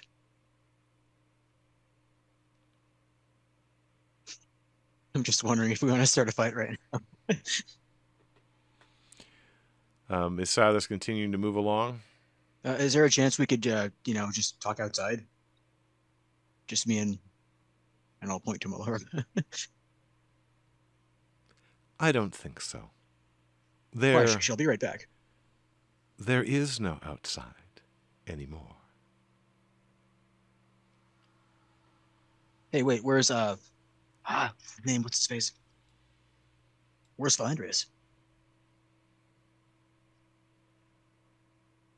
Yeah, I mean, you don't see him here, and I don't know if Annie considers anything. You do remember that Philandrius, in the other form of Rodolfo, literally handed you over to the enemy, or at least thought he was doing so. But you don't know what happened in this case. Also, he flat out told us that he wasn't going to come in here, so him disappearing once we came in here, not surprised. Unfazed.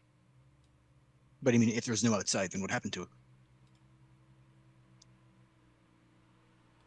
Well, he did come through the door with us. Yeah. But he didn't leave after that. Well, hopefully he's still there, because if outside is no longer existing. Inside and outside are unnecessary concepts here. You're now my guests, and I insist that you stay. But don't worry.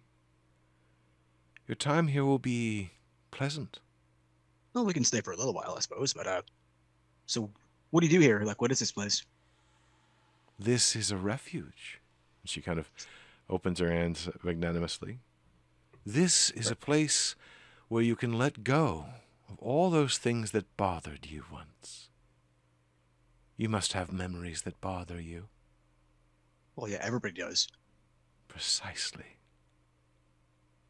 And it is my pleasure and duty to relieve so many of their burdens. Well, people usually learn to deal with their burdens. Otherwise, what's the point of even being alive? And she kind of stands up and starts to stroll, hands kind of around her back. But as she moves by these two figures here, she kind of reaches out as if caressing one by the shoulder. And there's a sort of look of physical ecstasy almost, sort of straightening of the curving of the back and a raising of the shoulders, and the head goes back and the hands go wide as the Baroness kind of caresses along where the shoulder would be. And the figure is, in this joyous moment, also seemingly diminished. Less of the figure seems to be there. That same problem you had before of when you looked at something, you could see out of the corner of your eye that the attention had been paid to that moment, that place you're looking, and parts of the rest of it had been obfuscated out of reality, seems to occur even more strongly. And she continues to kind of move around, and after she lets go, the figure drops back down to a normal sort of humanoid shape and continues to seem to converse in a whispered, almost completely unheard voice. Silas, as you move down the hallway,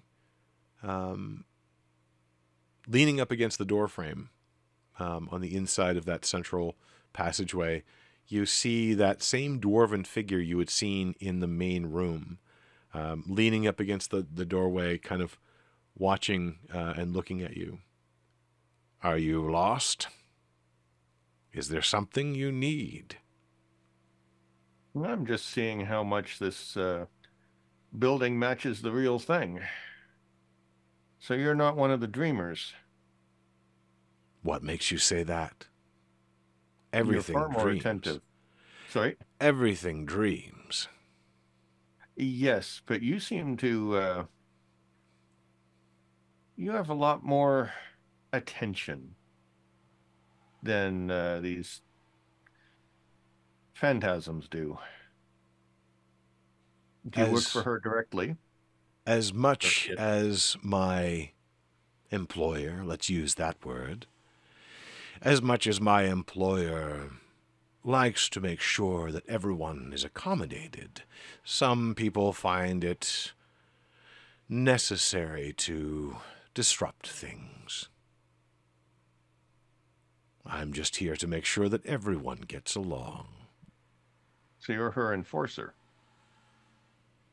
If you wish to use such terms, I have other terms. What would you call yourself? A steward. Sorry, I did not get that. A steward. Oh, sure, okay. I make sure that things get to where they're supposed to be.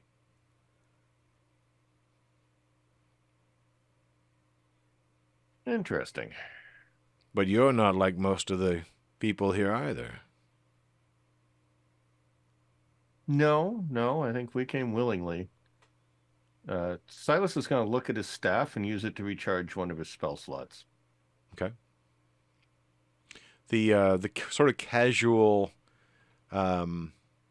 position that this person had, this dwarf had against the door frame, shifts to a more standing, slightly more attentive stance, almost as if reacting to potentially a threat.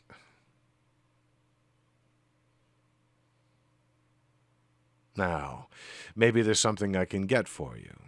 Is there a fond memory or a place that you would like to visit once more? Something you remember? Or maybe an ambition you have? Something you're looking forward to? No, I think I'd like the real thing.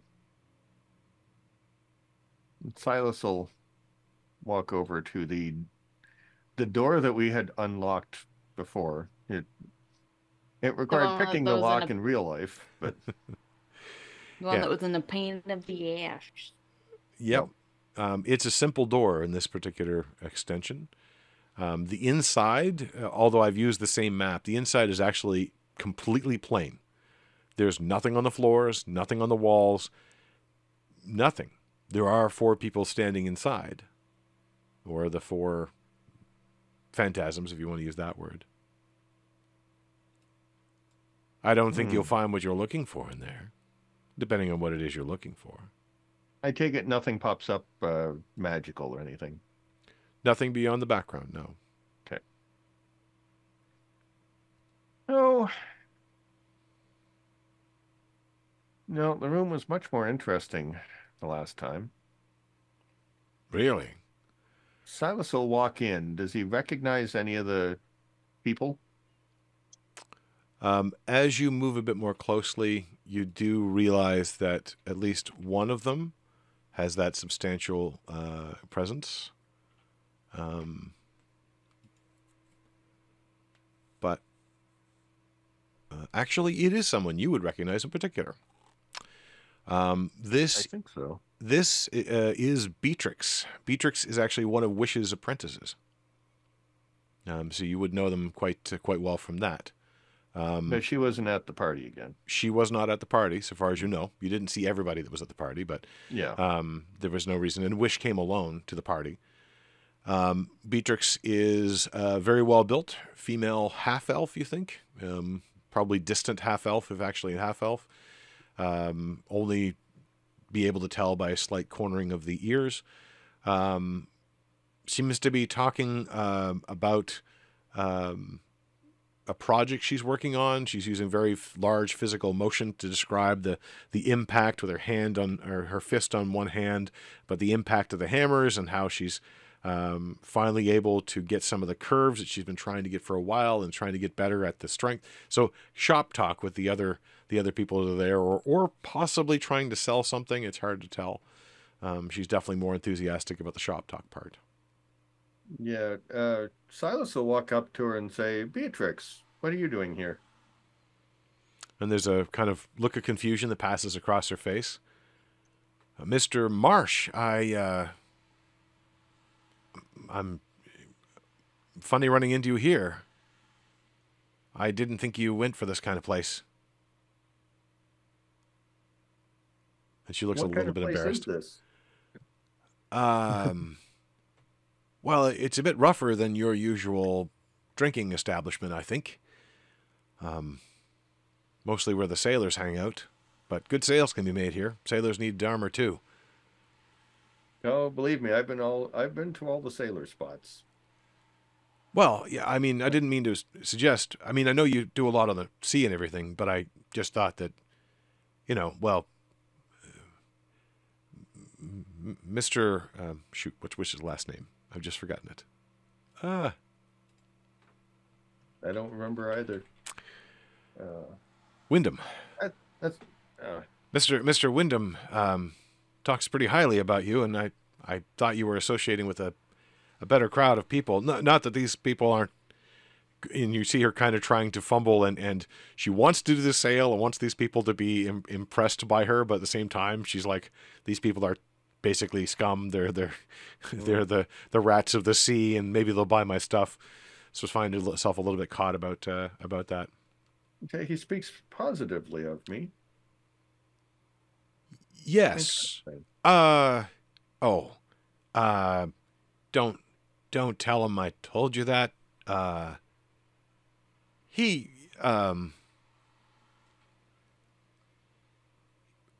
respects you more than perhaps you realize. I think he just misses his daughter. So, it's awkward for him. No, no, I understand. He'd skin me if he knew you heard it from me. Silas will lean in and say, I do kind of know this spot. I don't think you're going to get as much of a sale from these guys if you want. He'll put an arm around her shoulder and try to guide her out and say, perhaps you should go sleep it off. And he's not casting a spell. He's just trying to persuade her to go home and sleep it off. The dwarf has moved to the door there and is kind of watching what you're doing. You can go ahead and make a persuasion roll, but this is a contested roll. I get a 12. I mean, she's a bit hard-headed. Let's do that. Oh, shit, natural 20. Oof. She's not Just that a bit hard-headed. hard-headed. Just a bit hard-headed, Yeah. but it's like, no, I appreciate it. I can take care of myself. I've been in worse places than this. Besides, these folks are just on the edge. I'm going to sell them some decent armor. I think the stories they've been telling me, what they're finding out in the sea, I think that they need something, and it's a good time for people to be sold stuff. So I can make a really good score here, and that would show to the master that I'm even more than just, banging on metal. I really need this. Well, you keep an eye out, and I'll see you later. Thanks. And Silas will head out. Try to remember that she's there. And again, beyond sort of 5 feet, she doesn't really seem to notice you and turns back her attention to them. The dwarf at the door, however, looks at you with a bit more suspicion, open suspicion than before. I think you need to come back and talk to my employer.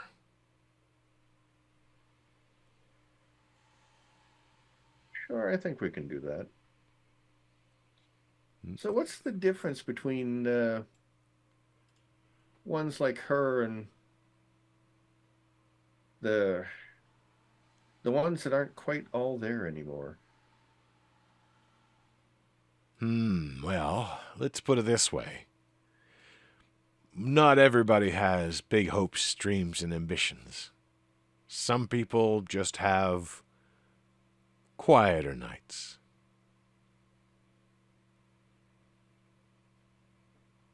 There is something slightly sinister about the way that he says that.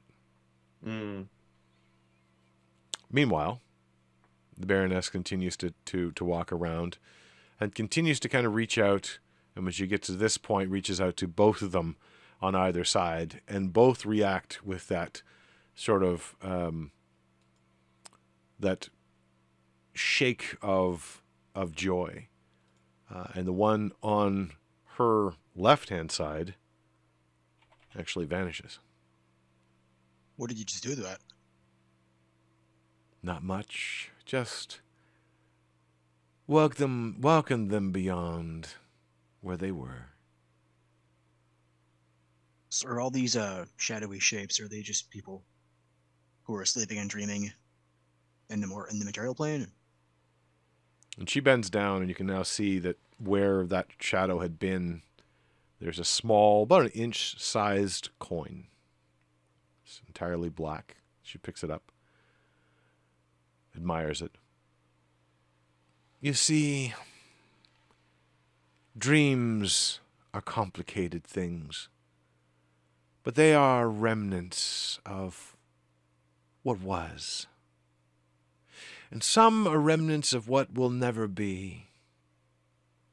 And with those lingering fetters, some people never move on. It's my job here, my role, my duty, my pleasure to help so many. But what happened to that one that just turned into a coin? Did you just kill him? What is death, really? Some would say it's the ceasing to be. Others would say it's only one more step in a journey. This one, and holds up the coin, will go on a new journey now. And they kind of push the coin into a pocket, or into their cloak. Kind of push the cloak back a little bit, and drops the coin into what looks like a jewel-encrusted bottle. And the coin goes in, and the bottle, almost as if it's following a slower than normal falling of the coin in the bottle, seems to glow a trace down the side of it. Well, that was a lot of words to say yes. Not everybody agrees on what death is. If you're here in the shadow, and you're not the traditional pathway through, there's only two ways you could have come. Through His Great Majesty's search, and there's a very bitter tone about His Great Majesty. Who's His Majesty you speak of? Why, of course, Paturo, master of this realm. Oh, the two eyes in the sky guy. What's he searching for? It's hard to say. Whatever it is, he hasn't found it yet. And is causing all kinds of mayhem, which, of course, the rest of us are having to deal with. But as for the other way, the way that most interlopers come here, well, that's by force. And that's not to be treated lightly. I certainly won't. Oh, don't worry. We have no plans on doing this again. If you did, I will have them. Plans? What is a plan? What is an ambition? What is a hope? What is a wish? But a dream about the future. And those are all the same to me.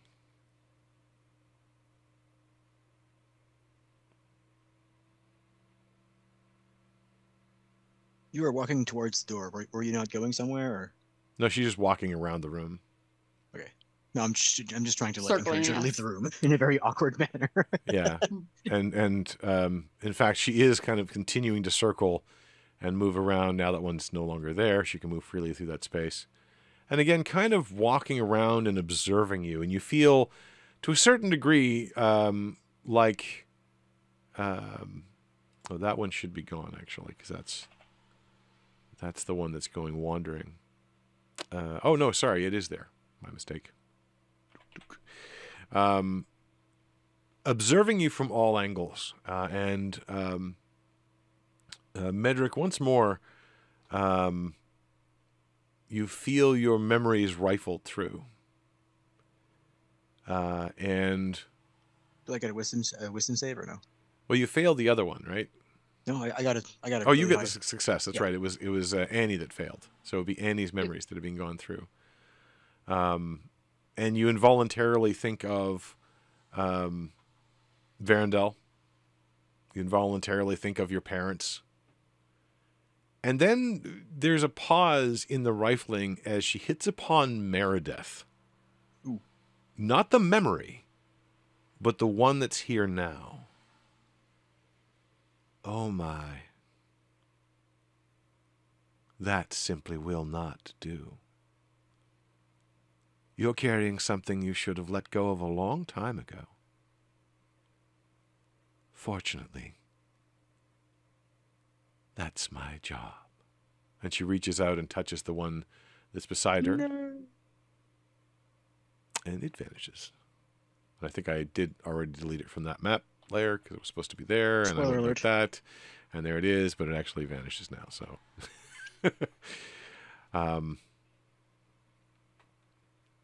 and I think about that point is when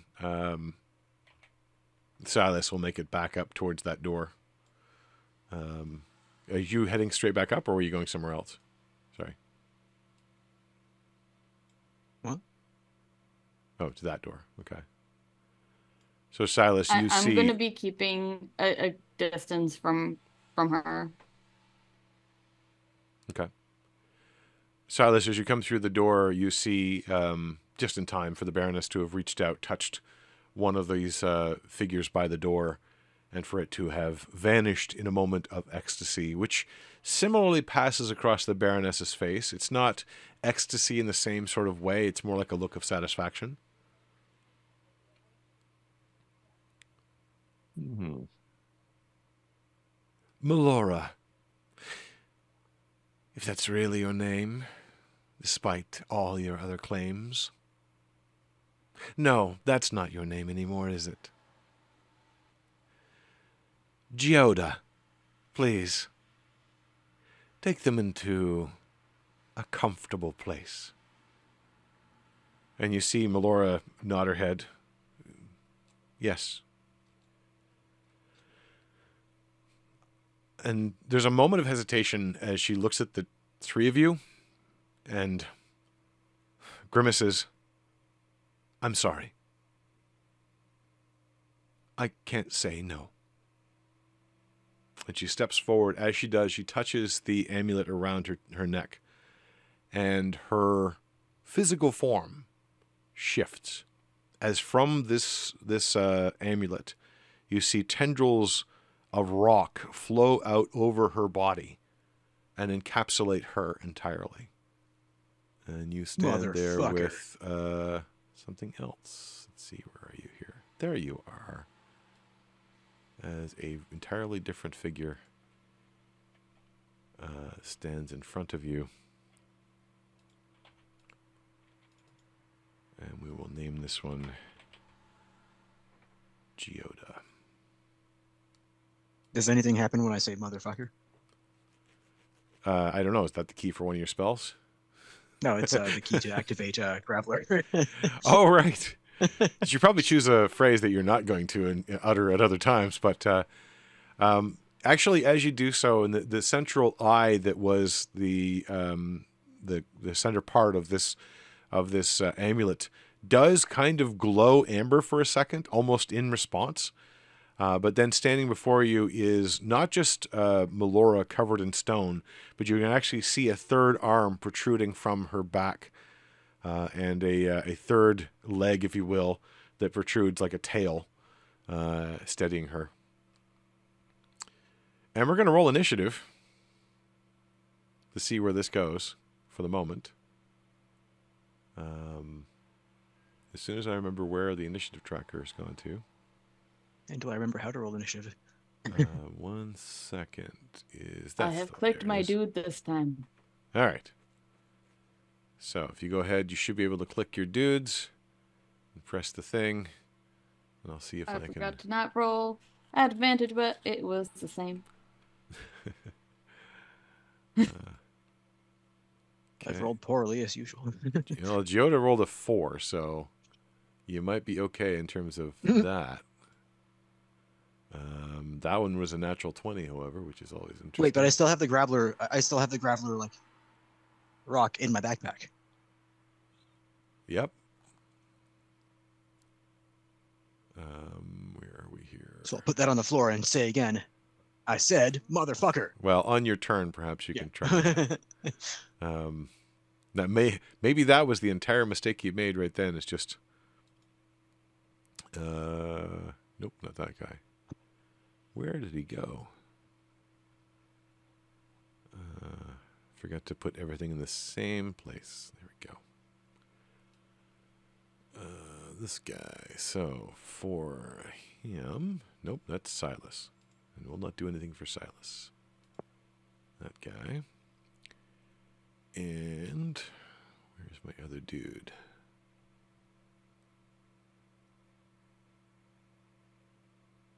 Find all the dudes. All the dudes. Oh, there he is.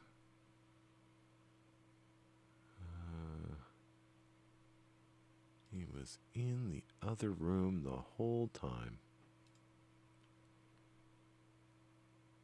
Okay, let's see if we've got everybody here. Do I need this? There we go. So, as action starts to seem to happen, the first one to move seems to be the Baroness.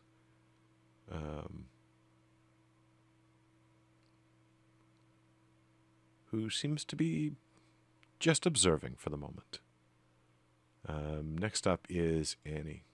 You see the form of Giota has the transformed form of Melora into Giota seems to be coming in a menacing way in your direction. I will back up to. Is this thing a post? Like It's a pillar. A pillar? Yeah. I'm gonna back up to there then. Okay. Anything else? I will pull a dart out. One of my darts from my. Actually, do I have darts? Give me 2 seconds. Not used my equipment in a while. Thorn. What do those do again?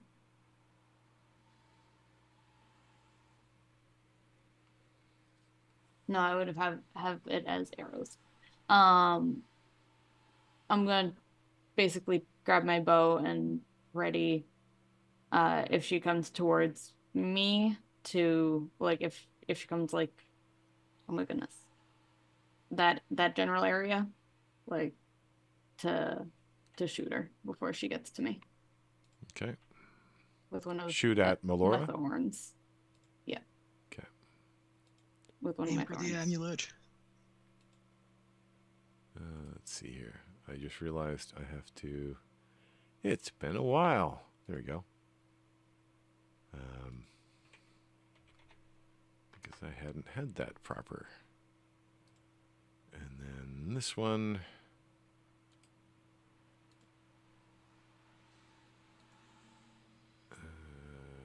Got a. Okay.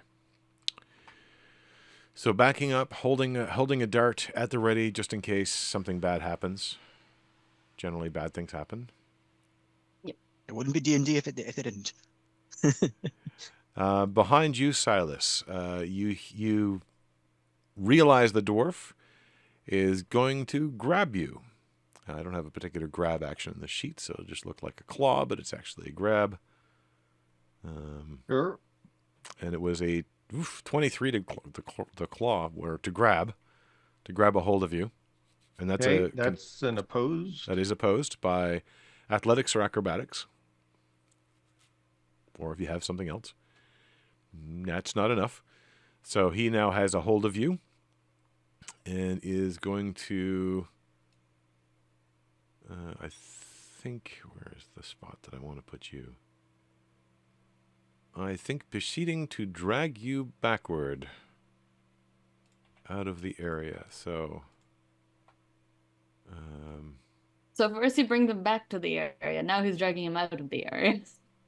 Well, he was just ordered something different, so it's kind of like, okay, well, I guess I'll do that then. As he starts to drag you, half his movement back into this common area. So, the fog is still thick, which means you can just barely see Medric as a measurement for how far the fog obscures things. That's their mode, or their move. The next one is really just a mistake, because it was supposed to be one and not the other, as this one reveals themselves to be this person, and they... Oops.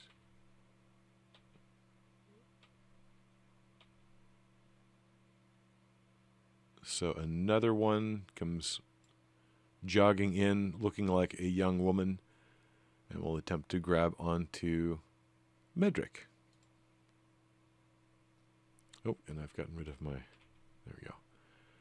So that's a 22. Those are really good rolls. Okay. That's an opposed acrobatics or athletics.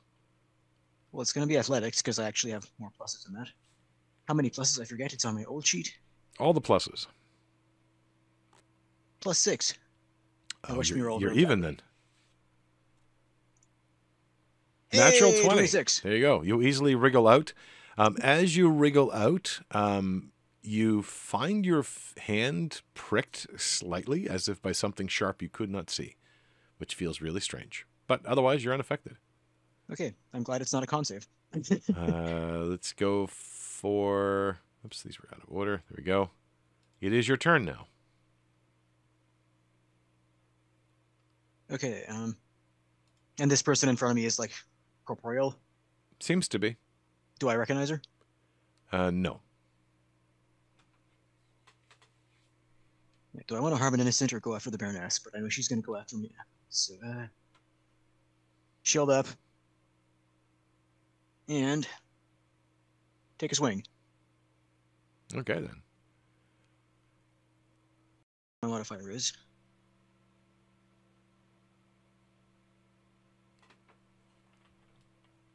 So it's a proficiency bonus plus strength, right? Proficiency bonus plus strength for, yes, for normal strikes. Your weapon might have bonuses as well. I don't know. Yes, +1. Okay. Swing, 15. 15 meets beats, so you just barely struck them. Warhammer to the face. All right. And then it's only plus strength for damage, right? It's again, if your weapon has a bonus for damage, I don't know. +4, yes. It's been so long since we've done combat.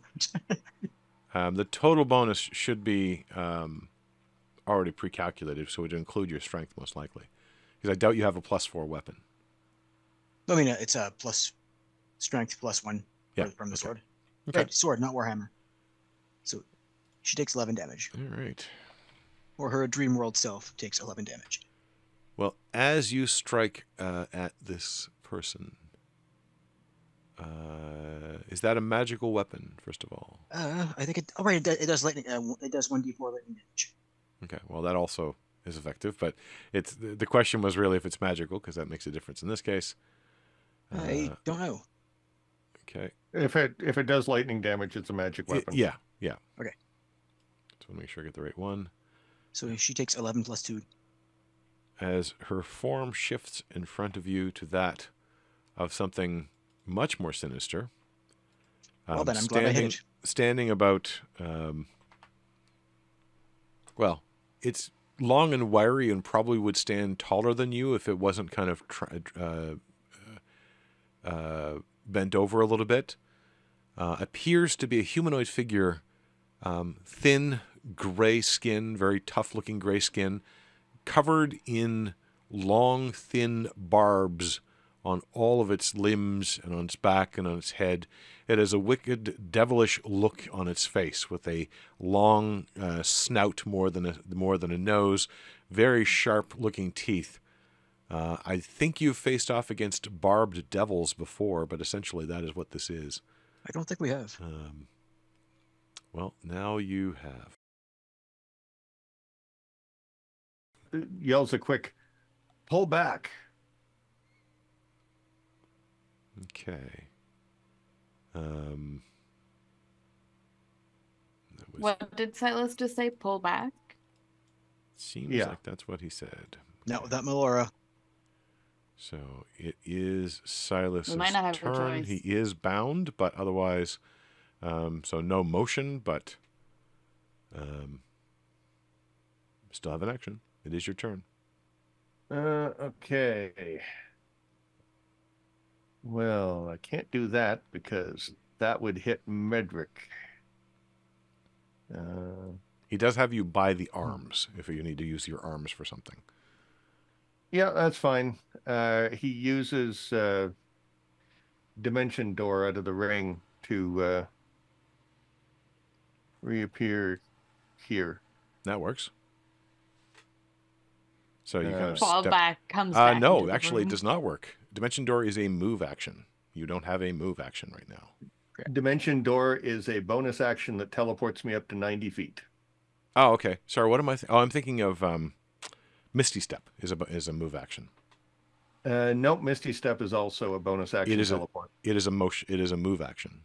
I'm pretty sure, but neither doesn't matter right now because you don't have Yeah. that one. But it's weird. I'll say that frees you from the grasp of the creature. Well, Oh, maybe that's not the one. okay, well, I'm going to see. See, that's 5, 10, 15, 20. I don't suppose it's possible for me to center the spell past the window up here by a couple of feet. There is no past the window up there. It's opaque. Yeah. Well,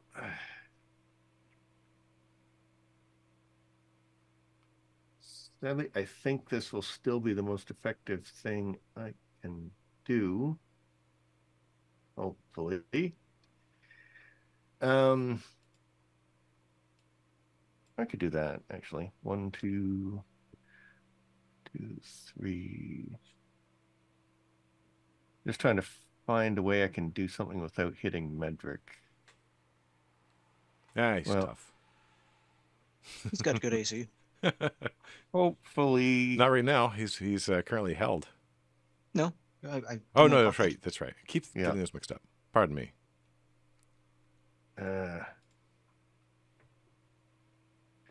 Yeah, why not? I will cast Fairy Fire. What's that? Okay, what's... Oh, 20-foot cube. That's better. No, still going to hit Medric. Wait, no. Sorry, 10-foot cube either side. Yeah, he'll cast Fairy Fire from this spot in the hallway. He can see through the door. Okay. So And anything within 10 feet of that gets a dex save, or else they're outlined in aqua color. okay. So we've Bluish got green. this was the point, I think you said. Yep. So the Barb Devil there, Medric, and the Baroness, and I think yourself. So No, Medric close sorry, even it's not more? 20. It's 10 feet from this spot. Oh, 10 So feet. it Okay. won't hit Medric, Okay.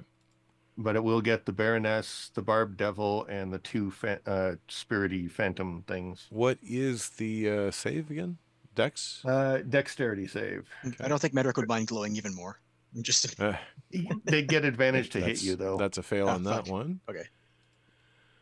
And let's see, the magical It's a nature. 15 difficulty. 15. This is a spell.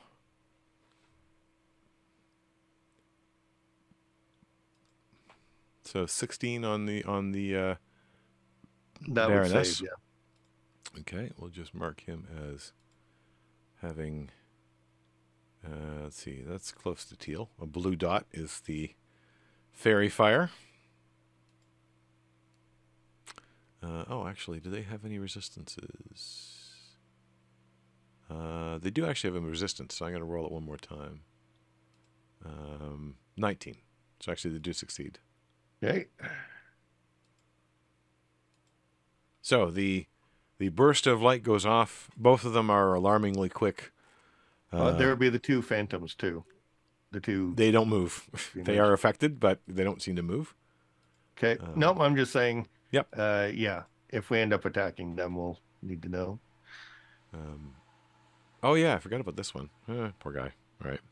He's affected. That might matter. Okay. I think that's it. That's my bonus move and action. Yeah, he'll finish his move over here just in case. Actually, go back here. That's it for my turn. Okay. How wide is that? Yeah, if that'll actually work.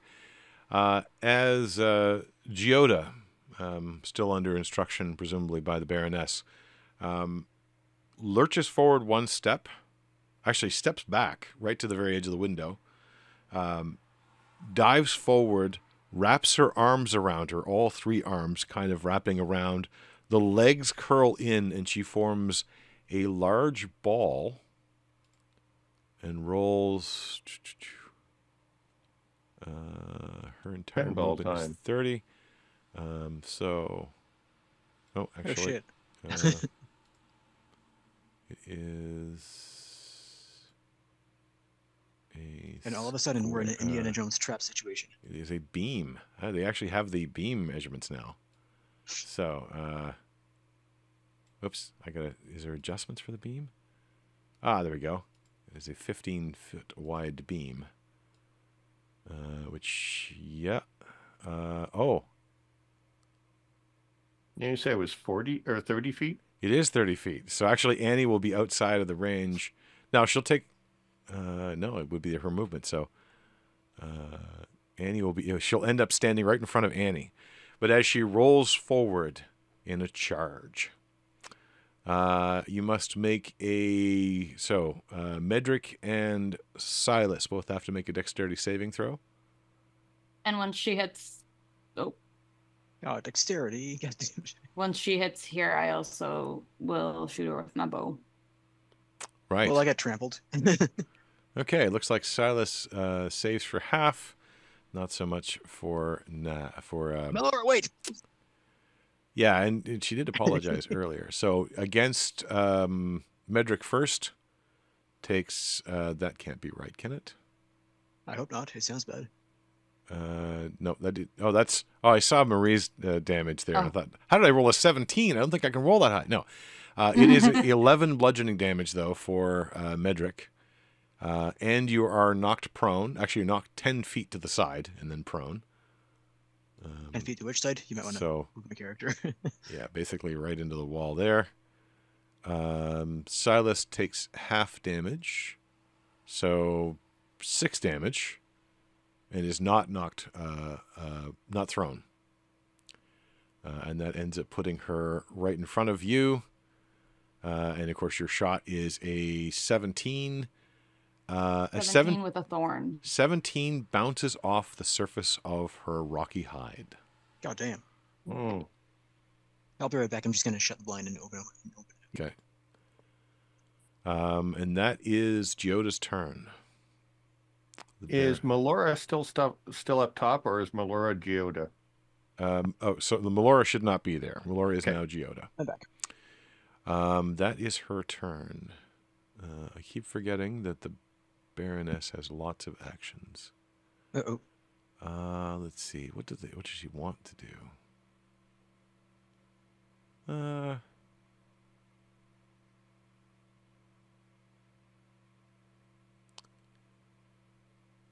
Sure.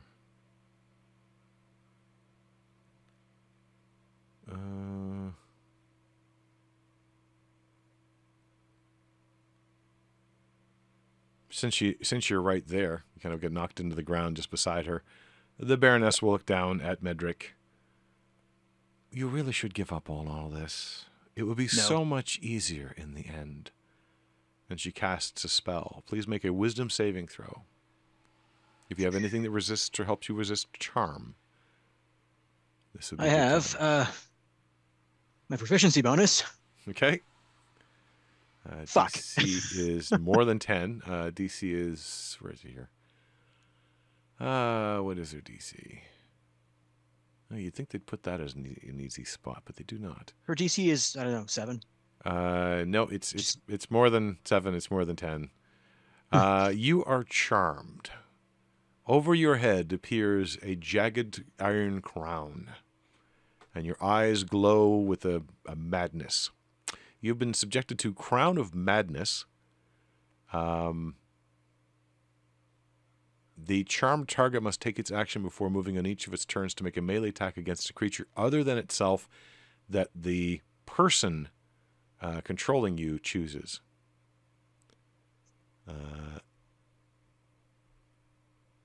And so you're suffering from Crown of Madness. I'm going to bring up the full spell here.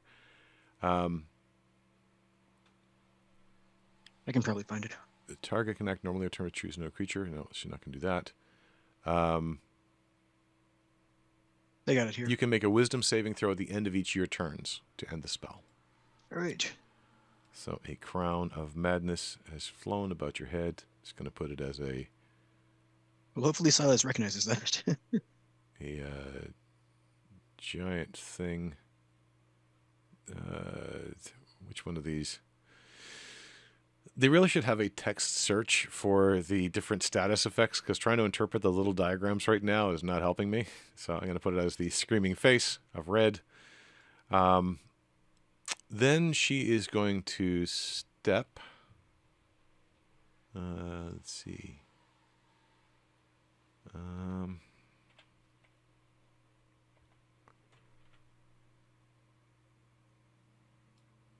Step over here. So she steps back and just appears sitting on her throne. I will say, and I've got to do an adjustment here because there's another character that has to replace her, as she will reveal her true nature. Come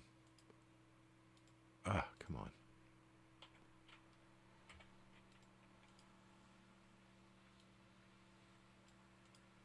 All right. Adding a turn for that one with 22.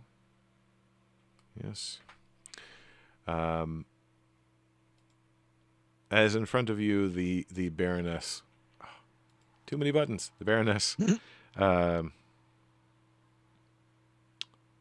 vanishes, and in her place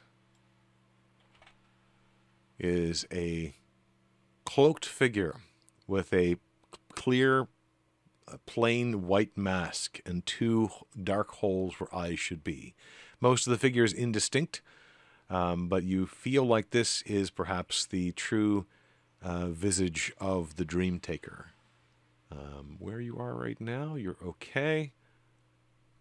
That is that and that, and I will take... Silas admonishes her for taking his branding. Pretty sure she had it first, but okay, one of us has to go home and change, kind of thing. Yeah, I'll do it here. Yeah. Let me step out. Moving forward now, transforming as well from the dwarven shape is now the other of these forms. Another one of these barbed devils that once more tries to grab someone, this time Annie in this case. So this is a grab. Oop, but a natural 1 makes it a 7, which is not a grab success. So maybe Grab it's the the wall. presence of the unveiled master. Maybe it's something else, but they are stymied for the moment. Now, whose turn is it? It is Annie's turn. A plethora of targets awaits you. Okay. So just to clarify, currently, so Melora touched the amulet that looks like Graveler's eye Mm-hmm. to transform. Is the amulet still there? The eye is, but the rest of the amulet seems to be buried within. Okay. That idea is shot. Okay, And I'm going to and there is no stab surface this. not covered in rock, by the way. It's not like it's just a piece here and a piece there. It's got complete solid rock encasing. Basically, my brain was like, okay, is there a way for me to like slice away the chain? Just turn it off. Doot, doot. Doot, doot. I'm going to stab this dude with vice. Okay. He hopes not to be stabbed and attempts not to if be I can. stabbed. Stabby stabs. And with bated breath. Ooh, not great. He succeeds in parrying your knife with many of the sharp spines coming out of his body. Wonderful. And there's a wicked grin that extends ear to ear in an unnatural fashion. I'm also going to, because I didn't realize how low on hit points I was, use my second win. Okay, good idea. While I have a free, okay, that brings me up to 62. Okay, good job. That is Annie's turn. The other one. I hadn't realized that I had lost so many hit points running into walls. I think it was the spiders, actually. You guys never healed up after the spiders. Most we of did. it, though, like I only lost like 5 hit points from that. The rest of it was running into walls. Note to self, don't run into walls. Note to self, also make her run into walls more often. The other one is going to cross the room and grab at Silas. They seem to be intent. Actually, you know what? It's just going to attack. I was going to say it's intent to. No, actually, there's no allies around. As it does a wicked grin, pulls in its breath, and then throws out flame at you. Let's see. It's going to do twice. Did that actually roll? That didn't actually roll. Oh, there it did. Okay. So it was a 7 to hit. That is really bad. Is that even possible? Yeah, it is possible. Okay. And for the second strike, a 11 to hit. Oh, wait. So the second strike is a 15. I guess I did do it 3 times. Should be only twice. Who was that at? That was at Silas. Sorry, I didn't mean to obscure that. Does a 15 hit? Well, Wow. not when I use my reaction to get +2 from the shield. Okay. As a gout of flame, this would have been 16 fire blazes over you. And that is... I think he's also going to close with you. And that is their turn. Medric, you're up. Oh, yeah, you're up. Yeah. I'll get up and as slowly as possible. And you hear You don't hear get the to move yet. No, you get to. It's a weird spell. You have to make an attack first, and then you get to move. Yeah. There's nobody So near me, and I'm on the floor. well, I don't think the spell has to be, or the attack has to be a spell. Let me see here. No. Must use an action before moving on its turns to make a melee attack against a creature other than itself. So if you have any melee, then with range. I do not. Okay, then I'm while the command on top of my head, and it's like, fuck, no, I'll attack the wall out of frustration. while you're ordered to attack Silas. Yeah, you don't choose.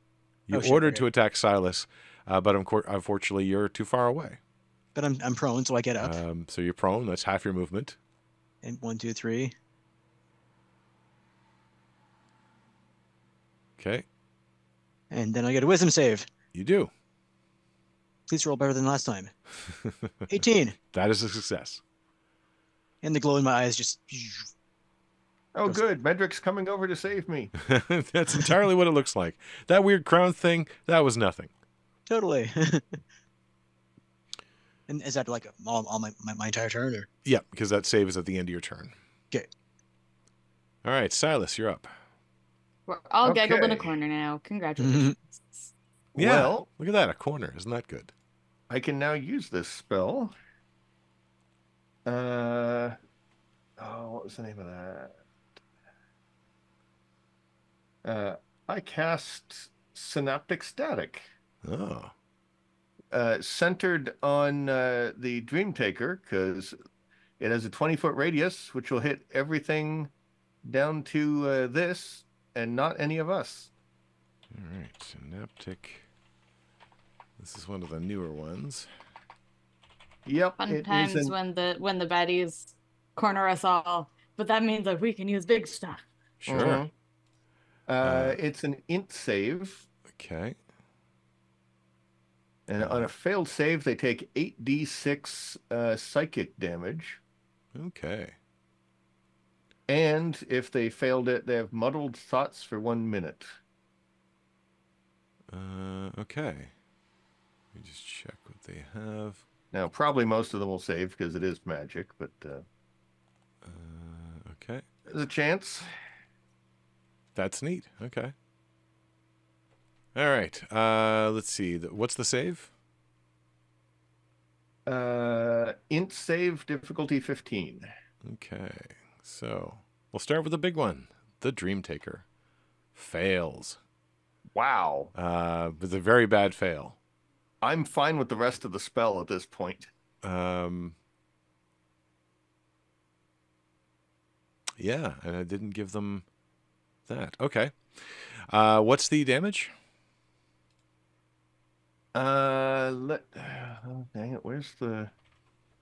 Okay, that's the dice now. And I will have... I think that's the only... Oh, no, there is another person over here who's going to fail as well. Yeah, that's 8d6, so I'll roll 6d6 and then 2d6. Okay. So that's 23 plus 7, so 30 psychic damage. Nice. Well, that definitely causes a concern. For this guy, we will be rolling... I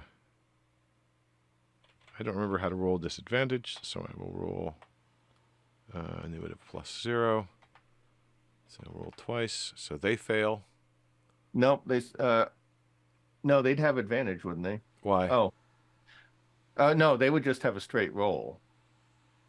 Why would they have advantage? So I noticed the other demons all had magic resistance. Oh, no, it's this guy. But yeah. They have disadvantage. They have disadvantage. Okay. Yep. Interesting. Whoops, that's the wrong one. Well, actually, they vanish. Yep. They had a nightmare. This one. So how many of them are going to die? That is that one with its advantage. Succeeds. So is that half damage for... or just all... Yeah, half on a successful save, so only 15. Okay. Oops. Oh, there we go. So I didn't assign a particular amount to them, but they will do that. And then it is 15. So they're... This one is almost entirely gone of whatever essence it had. This one is straight with a second roll. That's a bad failure. That one vanishes. So at least 2 have died so far. Silas is figuring that they're just waking up having had a bad nightmare. And that one... well, these are the ones that don't seem to have any substance to them. Uh-huh. That one fails, so it vanishes. Silas wasn't in the room when she turned one into a soul coin. Yep. In fact, there are coins dropping. Actually, yeah, that's true. There would be a soul coin dropping behind each of them. So I'm gonna put them back on the map with an X across them. And I seem to remember the first one that failed the save. Mark had gone, oh, I got to remember that one. The first one does not leave a coin.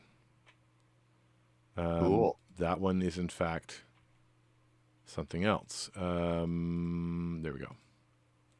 But these two and this one all leave coins.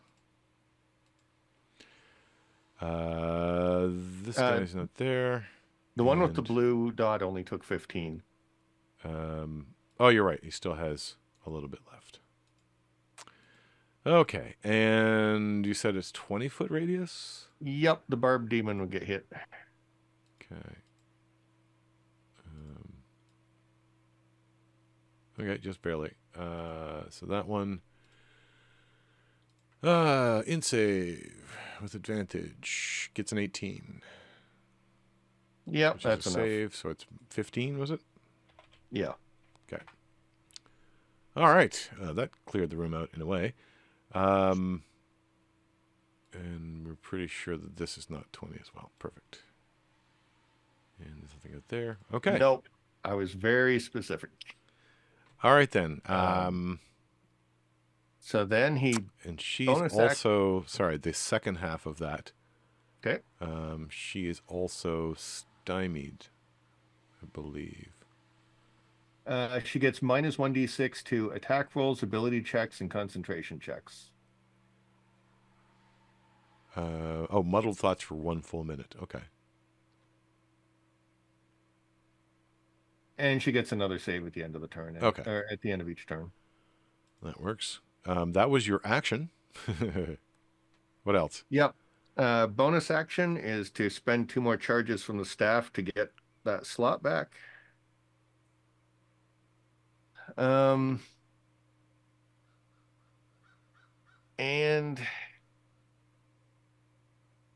it's going to go over here. If I moved into the spot, can I use an item interaction to pick up the coin? So first off, you're going to get an attack of opportunity from Geoda. Yeah, I'm just wondering if basically an interaction thing, the free thing we get once per turn, would let me pick up the coin or not. Yep. Okay. Yep. He will take the hit. So that is a 14 to hit. I don't think that hits. Nope. Just barely not. And you now have that coin. Okay, that is literally all he can do in a turn. All right. Well, it's probably enough. So, let's see. have fun, everybody. I think Geoda has a target in front of her. You see the look of happiness on her face as she does attack. And you can kind of hear in this sort of weird gravelly form of her voice, "I'm so sorry about this," as she proceeds to claw you 3 times. 18 to hit. Mirror magic. Sorry, it's Annie. Because you were right outside the range of the other thing, so now it's like finish off that particular move. Yeah. 18 to hit, 4 slashing, 23 to hit, 4 slashing. Wow, damage is minimal. And a dirty 20. You already had, that's the 4th one there. Oh, never mind. No, that was attacking me. Ignore me. Yes, that was the bonus attack, or the reaction attack. So yeah, she does a little bit of clawing for, I think, total of 14 points of slashing damage. So. Let's see. Oh, wait, no. What did she roll? No, that's 8 and then 4, 4, and 6 are all the ones against you. Yeah, that's 14. Doesn't have those. Doesn't have that. Oh, really? That's weird. Okay, I gave something to Geoda that I didn't give to the Dreamweaver or Dream Taker, and I find that hilarious. But that's okay. Oh, sorry. She does 3 claws. Yeah. Nothing of there. Nothing. Oh, sorry. I needed to check if that 23 was a 17. Okay, not a problem. And then she's going to action surge and do it again. gross. Yeah. Oh. Like you wouldn't do it. The 9 doesn't hit. 15 might hit. 22 probably hits. Only the 22, and I'm going to uncanny dodge. There you go.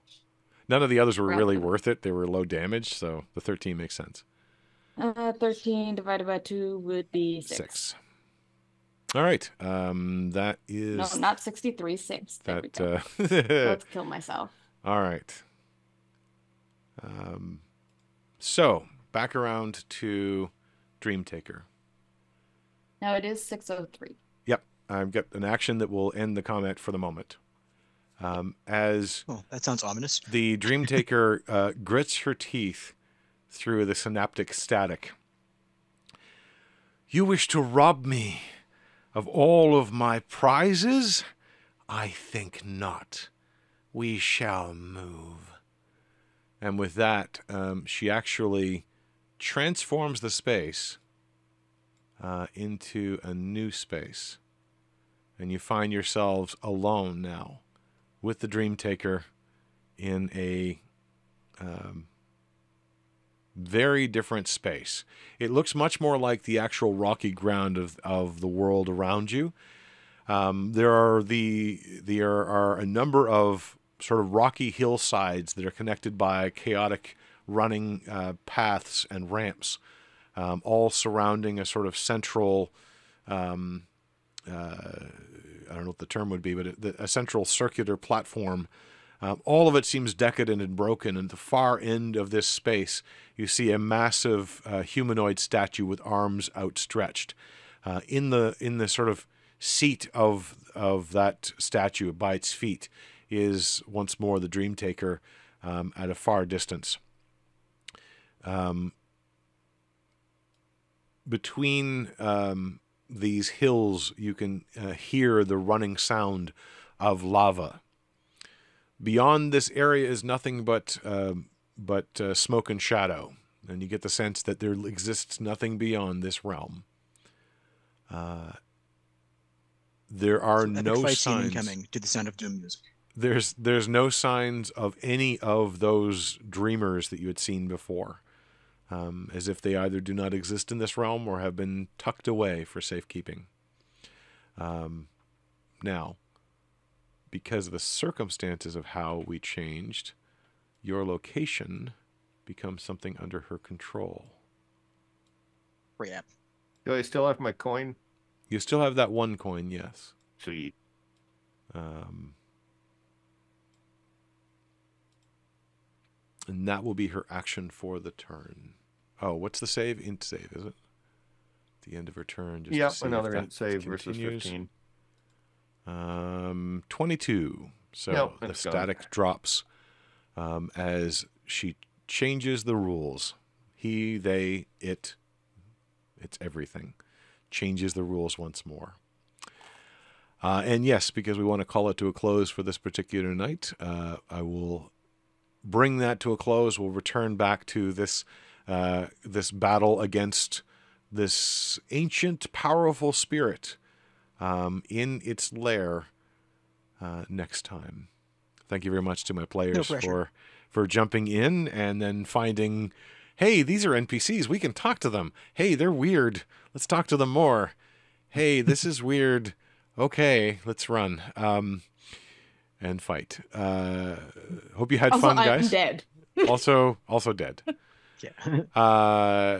Yeah, I didn't expect that particular one, the secret, to come out as quickly as it did, but you guys latched onto it. So there you go. Welcome, Meredith, to the group. I almost want to say, and Welcome, now we introduce the new Aggro. player. No, new player. No, Meredith does not have a player. Thank you very much, guys, for playing this week. Thank Thanks you for very running. much for everyone who watched. If you are watching, you might be watching it live on Twitch on Sunday afternoons every so often.